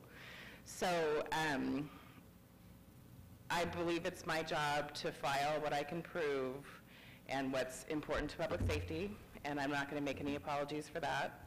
And I think that we have a real problem in our community with crime. And so I'm just going to continue to do my job and file the cases that are presented to me that I believe I can win and go from there. The other question I have for you is, and thank you for that, because it is, I too felt that again, the assumptions and the claims that was made in that report were specious at the best and not accurate. Because anytime that you talk about incarceration, especially of any particular race or gender or whatever, but anytime you talk about incarceration, you cannot talk about a factor, whether it's one's race, economics, or whatever. You have to look at what was the crime that they committed that put them behind bars. What was the act that they did that caused their incarceration? And I know, especially during the period of COVID, you know, if you were not awaiting a trial and you were not, had done something of a violent nature, you were not in custody. It just was not going to happen. There was no bail requirement. Everybody was out. And that was part of the problem that we have, not only in our county, but other counties, communities all over California, is when we initiated no bail and we initiated a release for anything other than violent felons. You basically taught and gave the message to the criminal community that there was going to be no repercussion for what you did. You were spending no time in jail. You were going to be booked and released or cited on scene, but there was going to be no. And so when you realize there's no punishment, there's nothing that's going to make you suffer, then there's no incentive not to do it. And we see how it's exploded in California. And so the other thing I had a question to you is, what do you foresee in the changes that have come through the legal system that you foresee are going to be challenges that you're going to face going forward in the next few years, whether that's care court or whatever, that you see the changes in juvenile justice, that you are, I think we're looking at a reduction in what we see coming out of Pelican Bay just because the numbers are dwindling. How are all those factors going to affect your office? So I was part of Judge Follett's team that created the Integrated Treatment Court and have seen that process work and sat in drug court the other day, so kind of these collaborative courts. And I think that they're going to be good. I watched some people in drug court the other day that I never would have expected to see doing as well as they were. So when we actually had this kind of community effort to lift these people up and help them, it was really impressive to see. And so my hope is that with some of these other programs that are diverting from incarceration to programs and actually trying a more holistic approach, and especially trying to address mental illness, which is a huge problem, and then, of course, the co-occurring disorders with substance abuse it's really a problem. And so my hope is that these programs will actually make a difference for people. And really, in such a small community, if you make a difference for one person, you make a difference for that person's whole family, which can then kind of, spread out and filter through. So I think,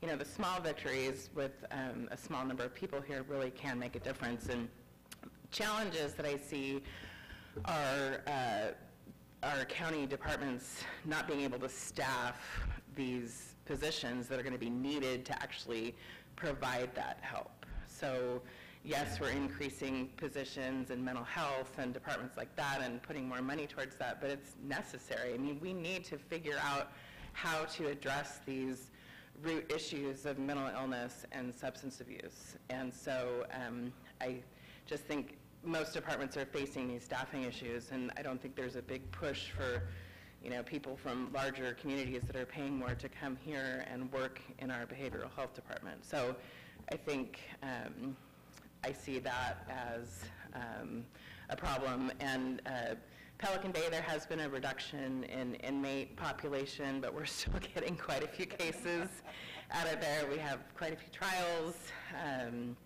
The inmates out there that are there are still managing to commit crimes, and so we're prosecuting those. So I hope that answered your question. Yes, it did in many ways, and again, again, it's one of the things about the drug courts. Some models of mental health courts, very similar to the drug courts, have been somewhat successful, at least in moderating some behavior. But again, it's very problematic, and we've seen the reduction in those programs, and the when we basically went to this model of not charging for minor drug offenses or behavior offenses. And so you end up with so many of these that used to be able to be, in lieu of going to jail, you're going to go to drug court. Well, that no longer carrot stick model exists. And so, in doing so, especially with the shift with AB 109 and taking away all the lower level offenders out of prison and kicking down to county responsibility. But in doing so, they provided insufficient funding to where many of the programs that they had availability there in prison don't exist here and won't exist here because, again, we cannot get those services to come to smaller communities like ours because the funding sources are just not there. Right. I appreciate your time. Thank you. All right, thank you. Ms. Mix, anything else from the board? All right, anybody want to do public comment? I knew you would, Mr. Durago. Come on up.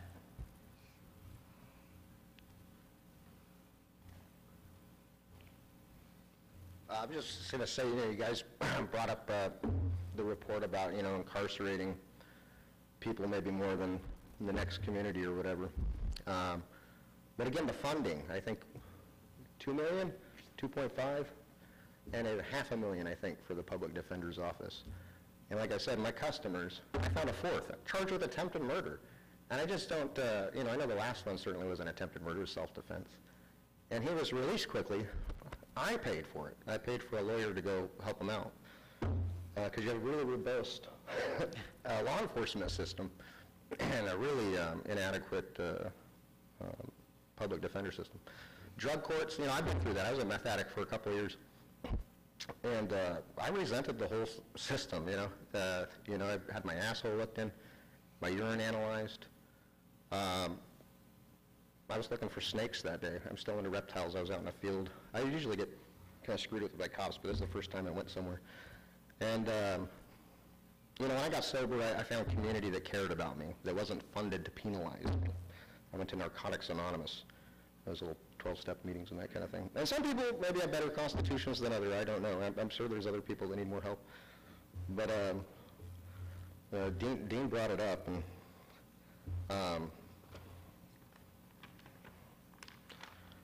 it's I